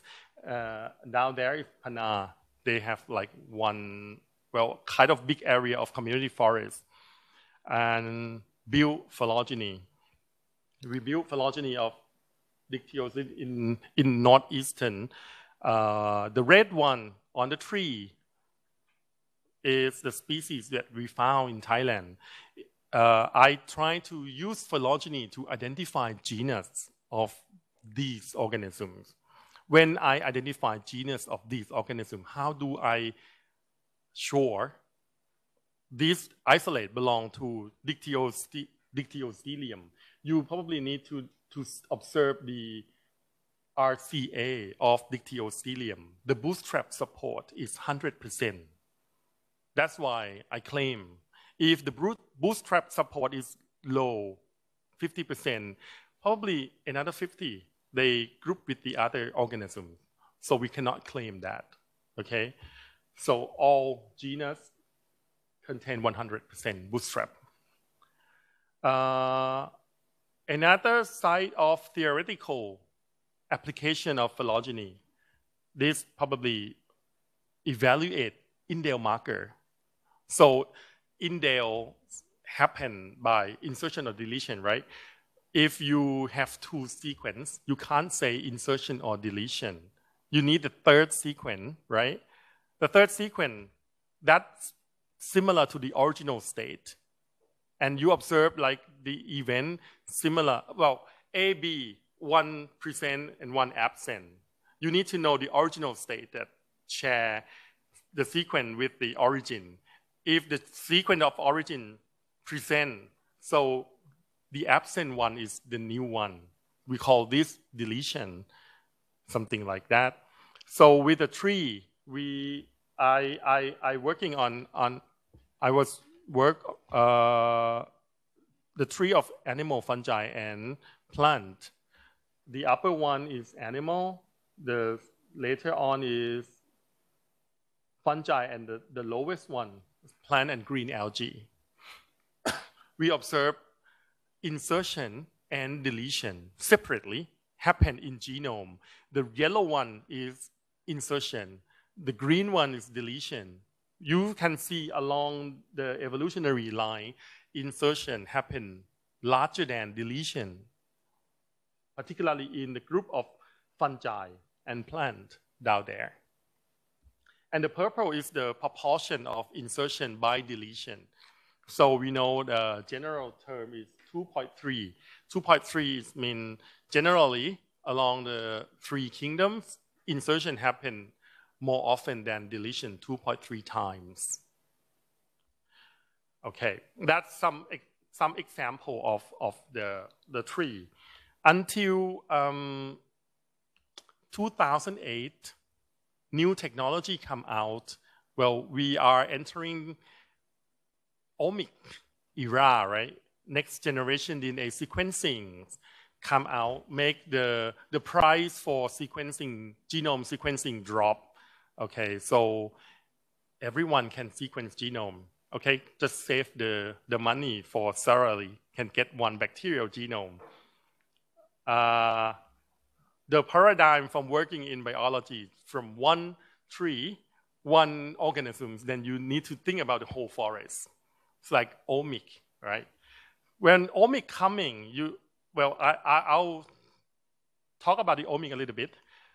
The idea of omic for manipulate, when one want to do the omic thing, you probably need to know, like you take sample, sequence the whole genome, and then start analyze. The analysis of the omic contain primary, secondary, and tertiary. The primary one is QC, QA of the data that you get out from the machine, okay? Yes, probably spend one day to do that. Later on, secondary analysis probably be gene mapping, de novo assembly of the genome, something like that. That's mostly they have pipeline for working or handling with those analysis. Once you get sequence from assembly, from mapping, or you get single nucleotide variants or SNP from analysis by secondary analysis steps, then you're entering tertiary analysis. One of the famous tertiary analysis is phylogenetics. And phylogenetic of the whole genome now change the paradigm also. We call phylogenomic, okay? So phylogenomic is not just one gene. You use the whole genome. Before the whole genome, people trying to use multi-locus phylogeny. Instead of one gene, you probably sequence 4 or 5 genes. Some people have more money, sequence 20 genes, even richer, 40 genes, 100 genes, and combine, concatenate, and build a tree, make a super matrix. But now, we entering the era of phylogenomic, okay? Phylogenomic can do in 2 main styles. One is alignment-based phylogeny. Another one is alignment-free phylogeny. Alignment-based phylogeny, you probably get the whole genome alignment. You get the whole genome series and align whole genome. These might work well with organisms with low mutation rate. Not much or not so many gene shuffling. For example, Mycobacterium tuberculosis, the genome is very conserved. Then you probably study population of MTB in one area with the whole genome alignment. Or you identify ortholog first, and then align ortholog one by one, and concatenate orthologous gene to be a very huge alignment, a very huge matrix we call concatenate gene alignment. Or you just identify SNV phylogeny. SNV is mean the position that kind of variance when you align thousands of sequence. Some sequence show up A, some sequence show up T.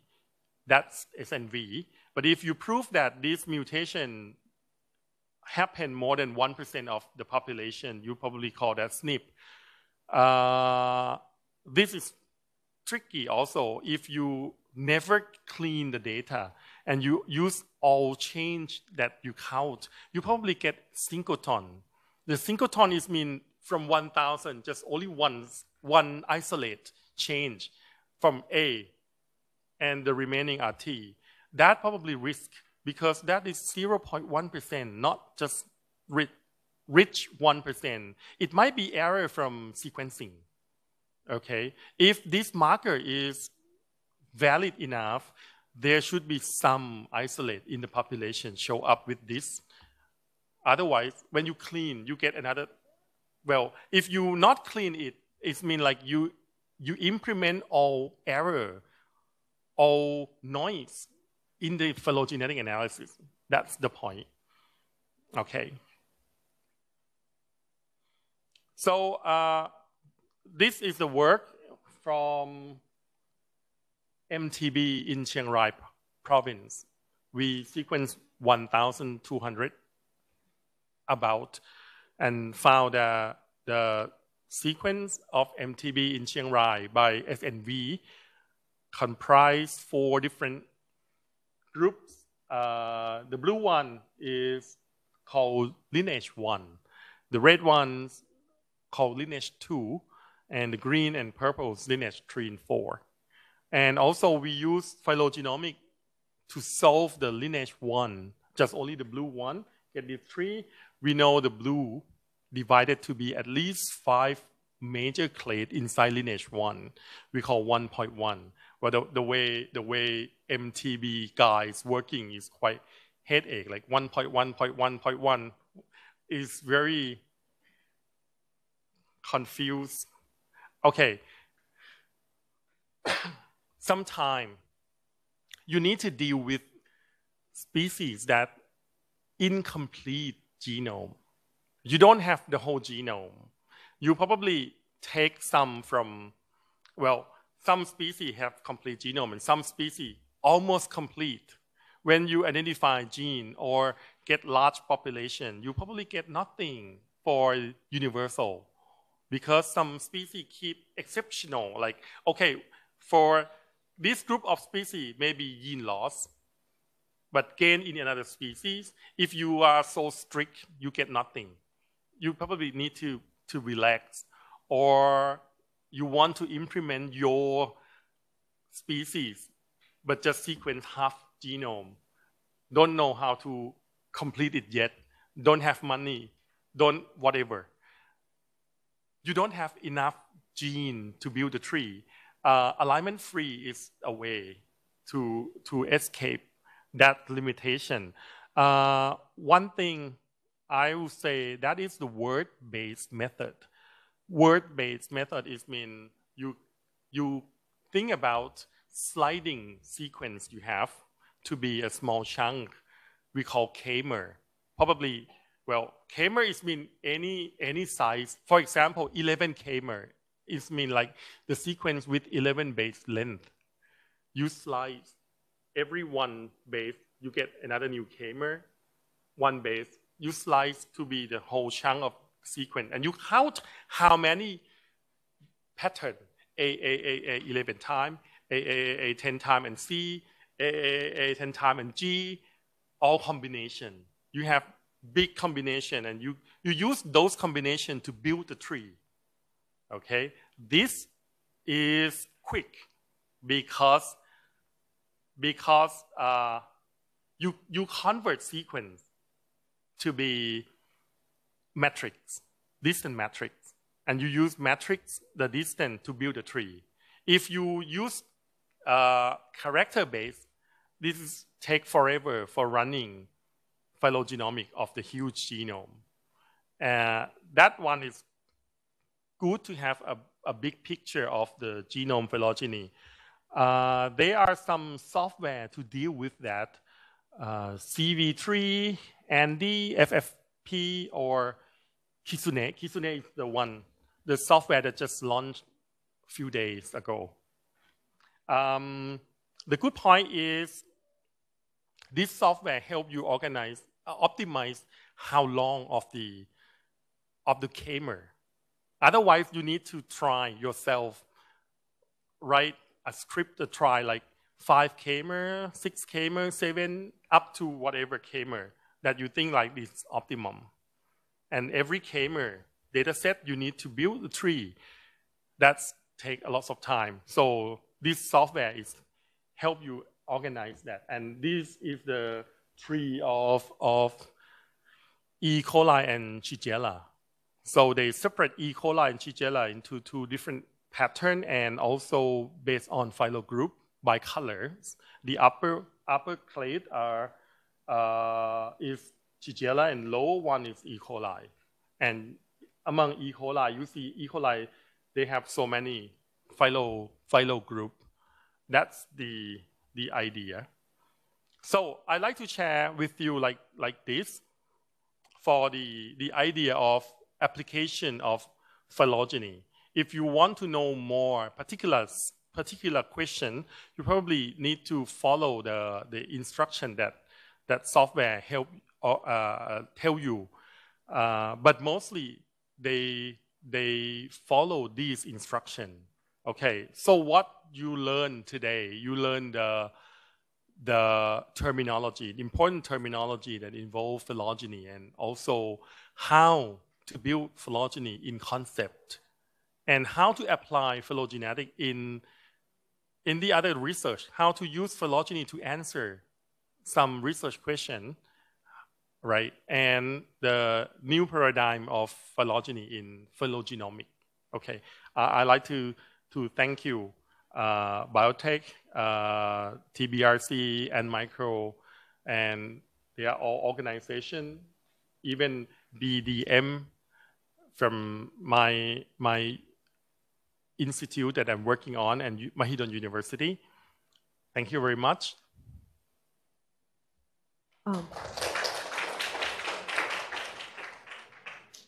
Thank you, Ka.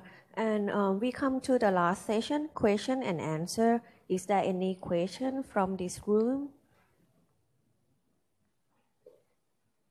Well, it seems that we have questions from our online participants. Okay, please. Okay.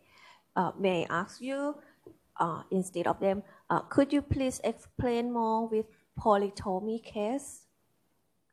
The polytomy case actually is a position on the tree where they, where is my mouse? When we build a tree, the tree is supposed to be bifurcate.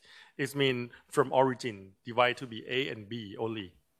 But if some point that the tree end up with A, B, C, something like that, that's polytomy. Polytomy can happen by the limitation of calculation. Sometimes you're working on maximum likelihood, they measure the score, right? But end up with 2 best tree. This one and this one get the same score.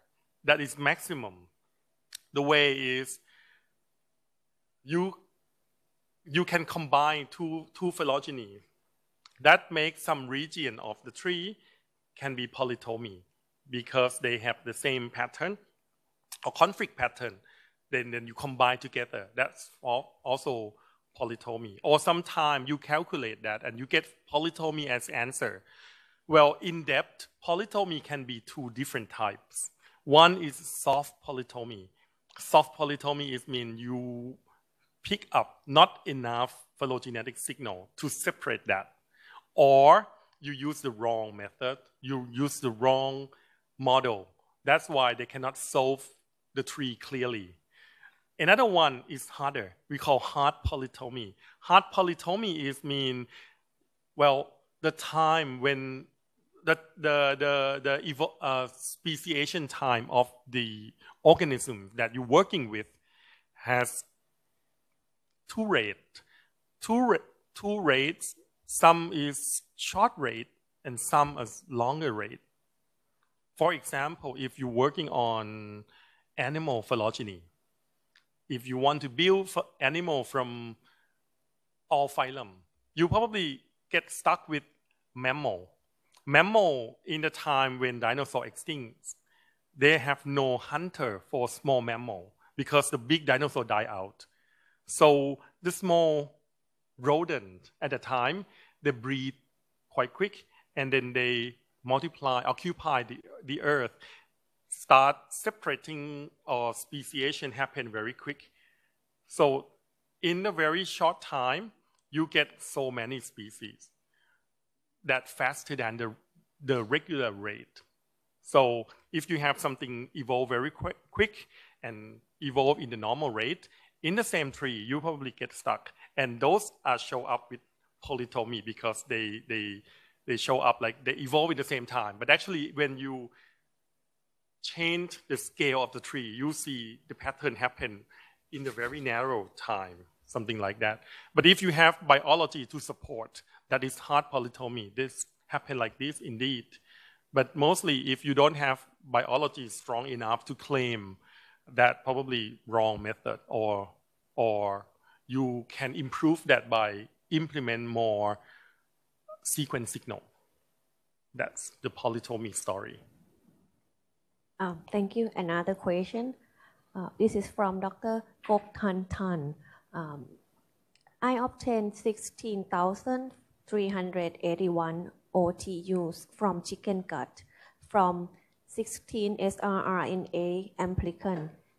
Is it make sense or too large to be real? May I know how to filter out? This need to go back with the research question. If you want to filter what out? If I try to answer in general sense. First thing, I can deal with the large amount of sequence like this. We need to identify how many sequence pattern. Sometimes you sequence 16S from, well, 10,000, and some sequence have exactly the same. Some pieces of DNA have exactly the same sequence. Well, we throw some away. We keep just one pattern, one non-redundant pattern, and then we start from that non-redundant. If you want to show the tree of everything, that's serious problem. You need computational power.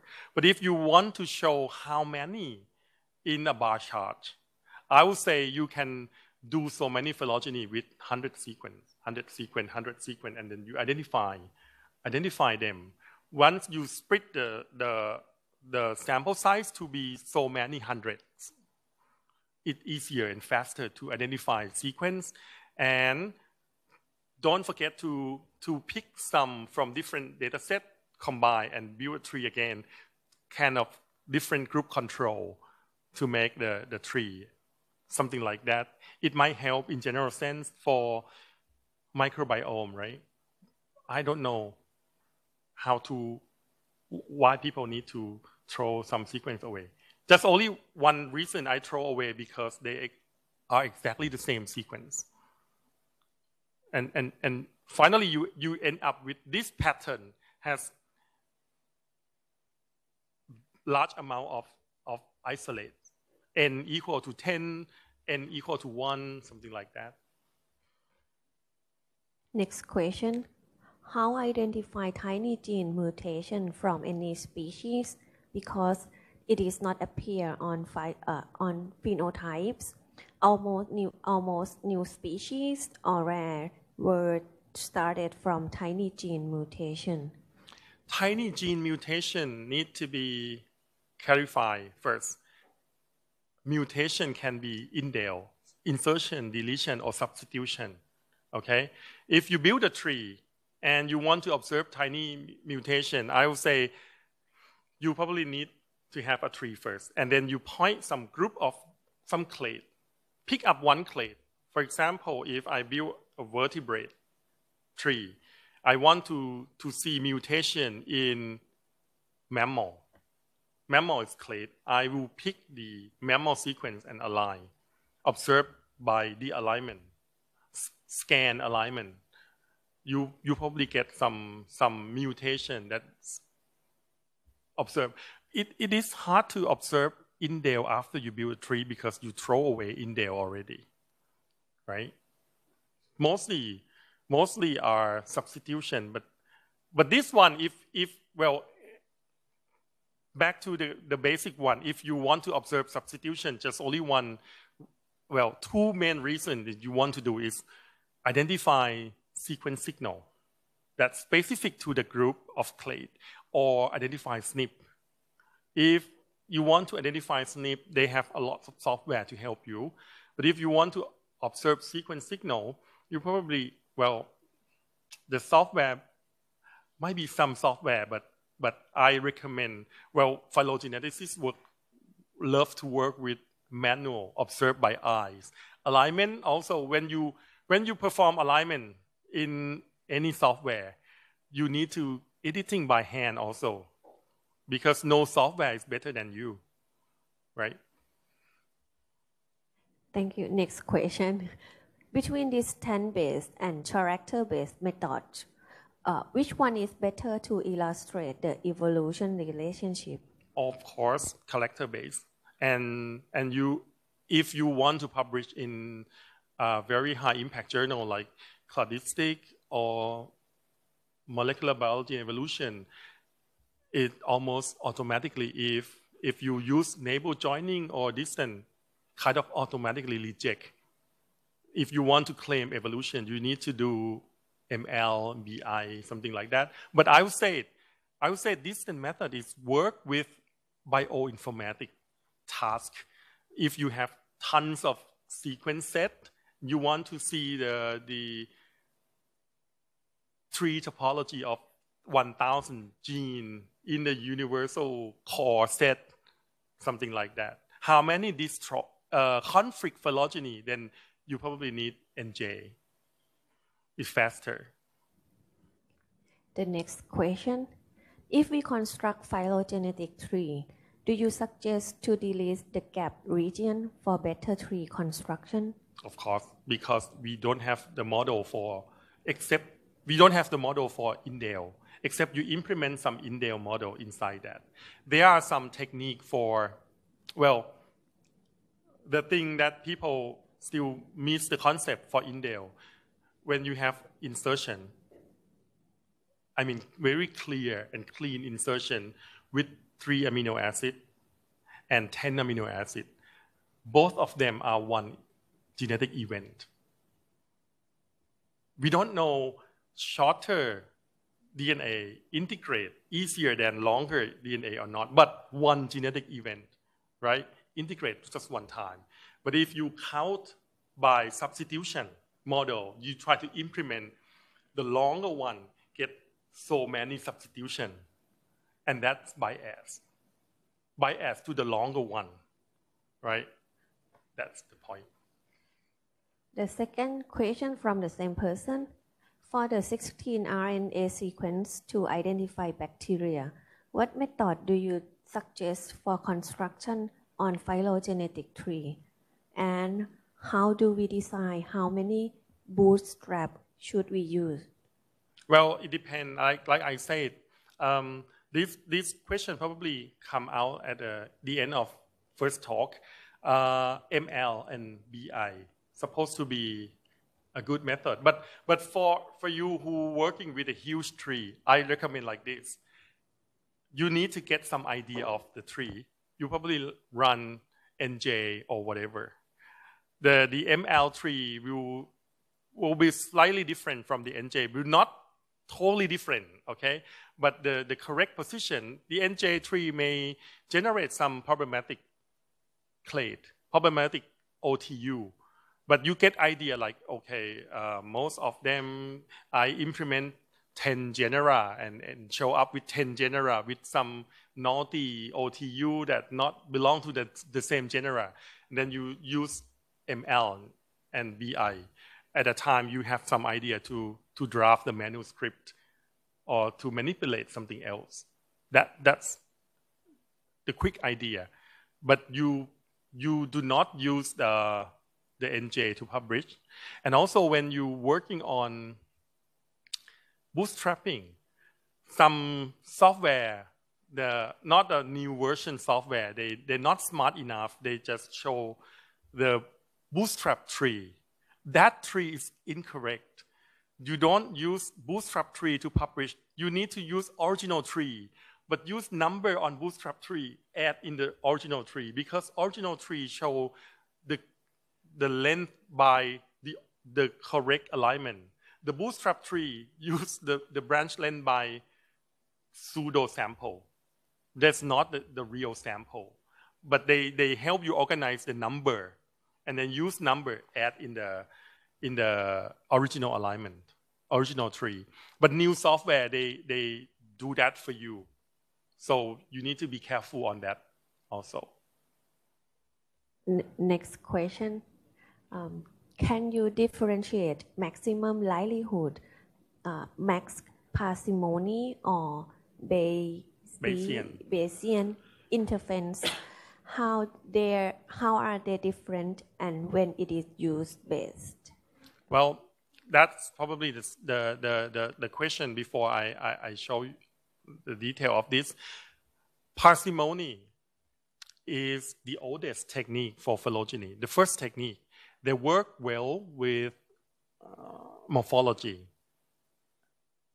When I study, I try to implement the method to work with indel.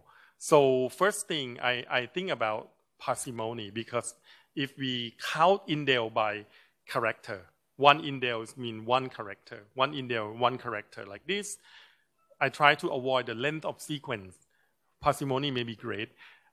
And surprisingly, lots of people have no idea how to deal with parsimony, because they are old technique, except one group of people who working with dinosaur bone. They email me back like, come, I will teach you how to do that. The parsimony, because they don't have DNA. They're digging the bone, they use morphology, and they build a tree based on morphological character. So morphology is good, but for molecular, it is hard to identify. Well, the point is parsimony allow you to weight by character, but you don't know how to weight this gene, this position, and another position in the same gene. That's why molecular parsimony end up with quite a lot of error. But I would say parsimony is good for morphology. For ML and BI, it use different technique. ML is identify probability that alignment fit to the tree and identify the maximum one. BI identify probability that tree fit to the alignment. You see this opposite way. That's why I encourage you to do both technique. Okay. The next question is from Dr. Tin Malin. Would like to ask about the difference of neighbor joining tree and maximum likelihood tree. Which one is better if we use bootstrap method to show the phylogeny tree of bacteria? And I am not clear which one should I use. Thank you. You probably use both, but the thing that help you make it a bit more clear, maximum likelihood you can use bootstrap to evaluate, like I show you in the slides in the second talk. But for Bayesian, let's say like this, Bayesian is statistic. When you toss a coin, you probably get head or tail only, okay? How high of the probability to get head? I'm sure like you guys think in your mind 0.5 because you learn in the class, right? But this probability number cannot apply to all coins on Earth. Some coins contain bias, maybe end up with head a little more than tail, or some coins end up with tail a little more than height, right? Bayesian will help you identify we call posterior probability. After you calculate that, the prior probability is 0.5 height. The posterior may be 0.49 height. That's the correct way, okay, of the Bayesian.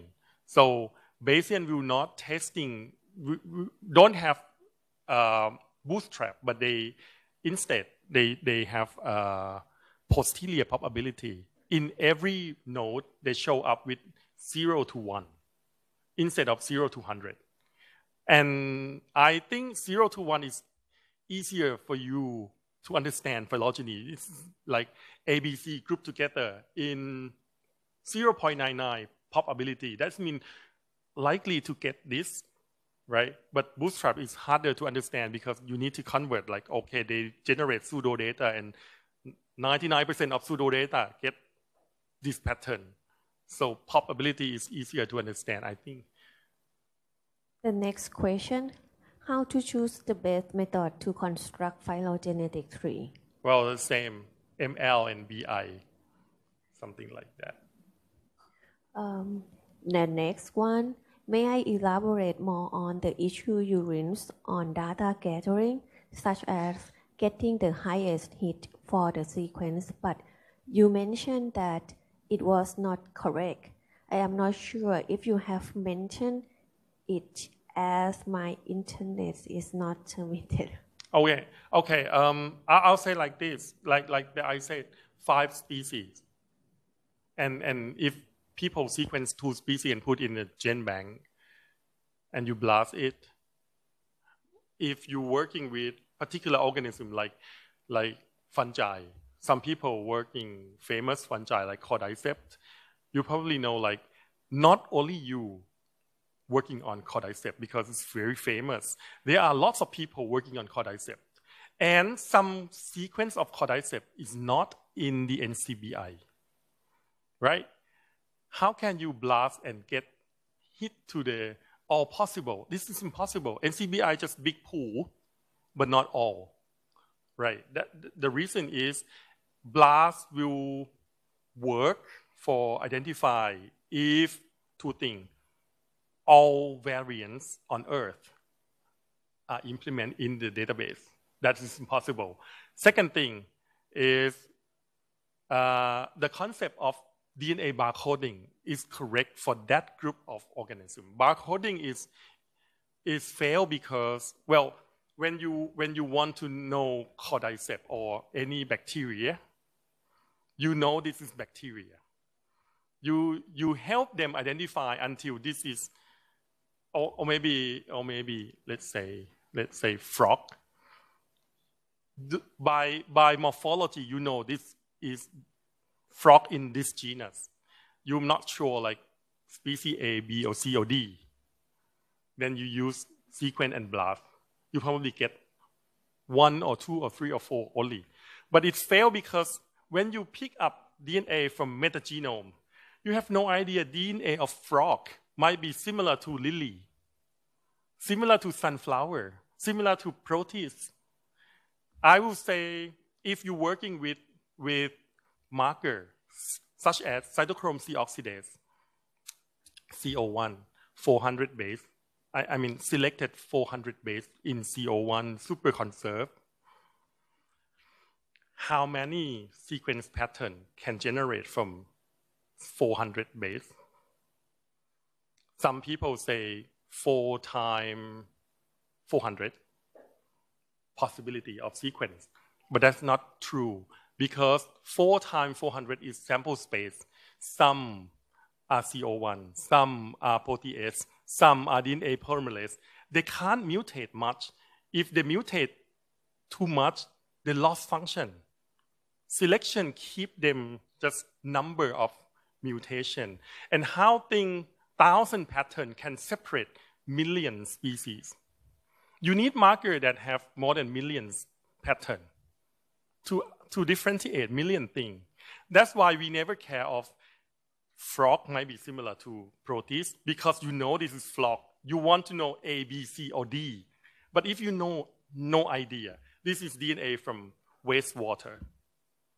You might end up, I don't know why sunflower has a lot in the wastewater pond, but actually they're similar to some bacteria. And you don't know correctly when the gene transfer also. They might absorb the gene from environment inside them.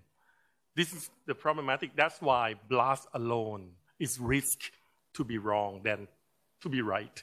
I don't say blast is completely wrong. Some group of organisms, they build up with very complete data. That's okay. But don't use this for any species. You probably risk to the wrong one. The next question. From your experience, are there any specific challenges when doing phylogenetic tree from diploid or polyploid plants? I don't know. Diploid and this.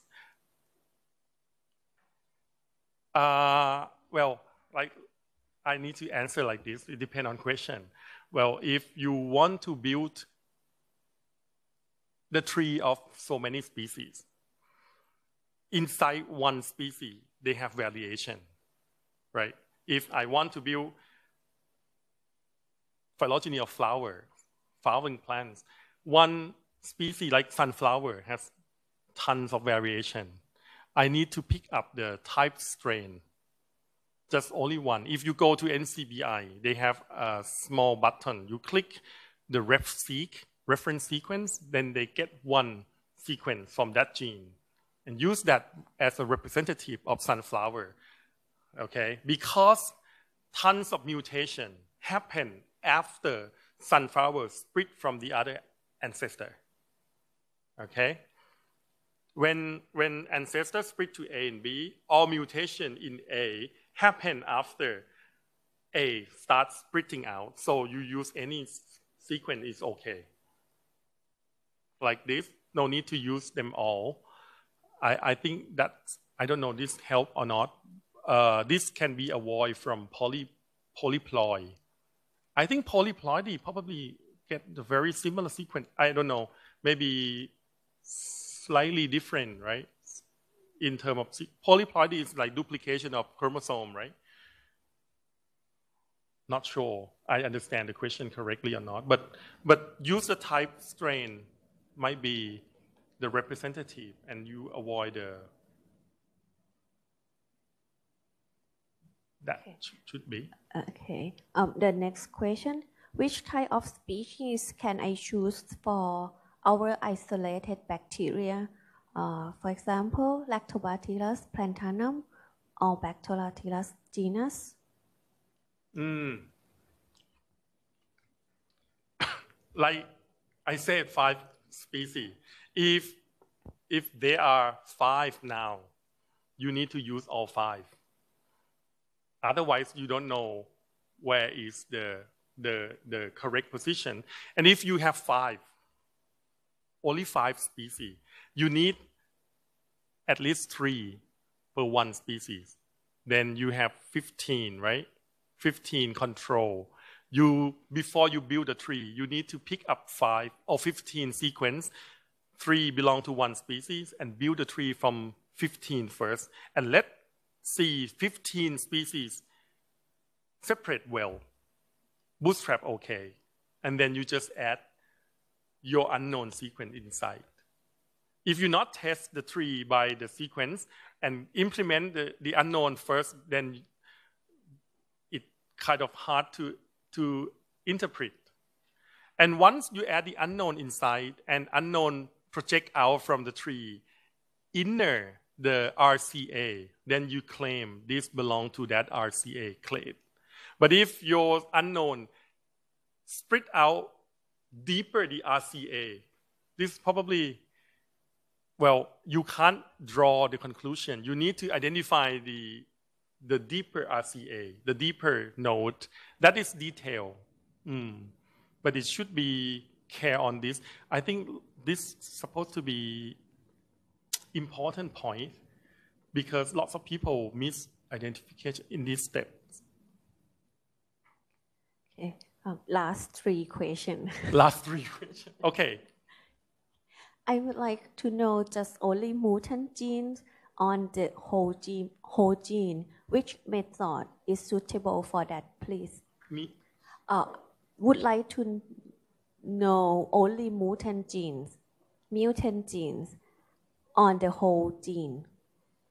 Which method is suitable for that? I don't know I understand the question correctly. If you want to know the mutation in that, just sequence and align and done. Because if the sequence is exactly the same with the reference, there's no mutation, right? So next, if I have allelic data, which tools or program are suitable for construct phylogenetic tree? I say any program is okay. Just like you're working with statistics, you need to know what is t-test, what is chi-square. Any program can end up with the same test. If Minitab say significant, SPSS also significant. It depends on if you train yourself from one software, you just use that software until the tree characteristic is beyond that software can do. Okay, for me, I like the software that can manipulate. I don't like the black box. I mean, put the sequence inside, click, and then get a tree. I don't know, the program do something for me. It is hard to write the methodology. Well, when you read the paper and see methodology, okay, I use sequence and program A, version 5, done. It is hard to repeat the experiment because they didn't tell like how high of the substitution, mutation, the rate of this equal to what, something blah, blah, blah. You need to keep in mind the default parameters come from the set of organisms that scientists working in the, for example, if I build a software and I'm working on yeast, I probably set the default by yeast because it makes me working easier. If you're not working with yeast, you probably need to optimize the parameter yourself, right? Something like that. The last question. In the lecture, you said for unknown sample, blasting, choosing set of sequence from the blast result and construct tree is not enough. What is your suggestion on the best step to construct of tree? I am working on the unknown bacteria sample using 16 RNA.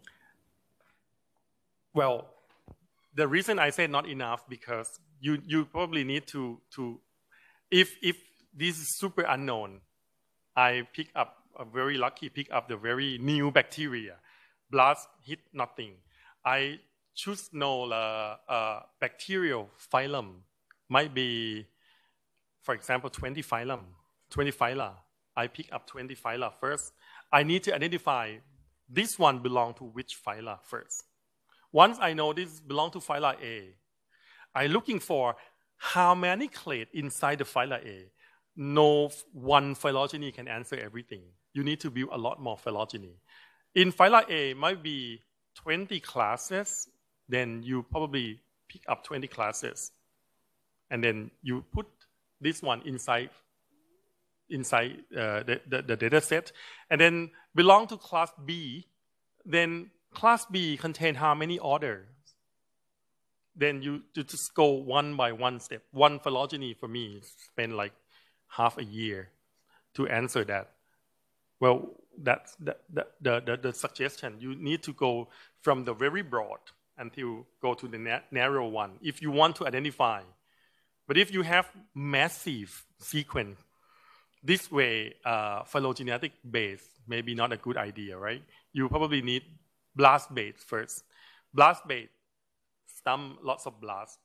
You get, okay, blast hit this sequence A, blast hit sequence B, and then you cluster. just only A come to build phylogeny. They help you reduce the number of massive sequence. That's the idea. Okay, thank you, Dr. Pravech. Look like we conclude our seminar for today. And ladies and gentlemen, we are come to the end of today's seminar. On behalf of TBRC Biotech, I would like to thank Assistant Professor Dr. Pravech for sharing informative presentation with us. Thank you to the audience and all both in this room and also our about 100 online participants for being able to attend our seminar today. Thank you.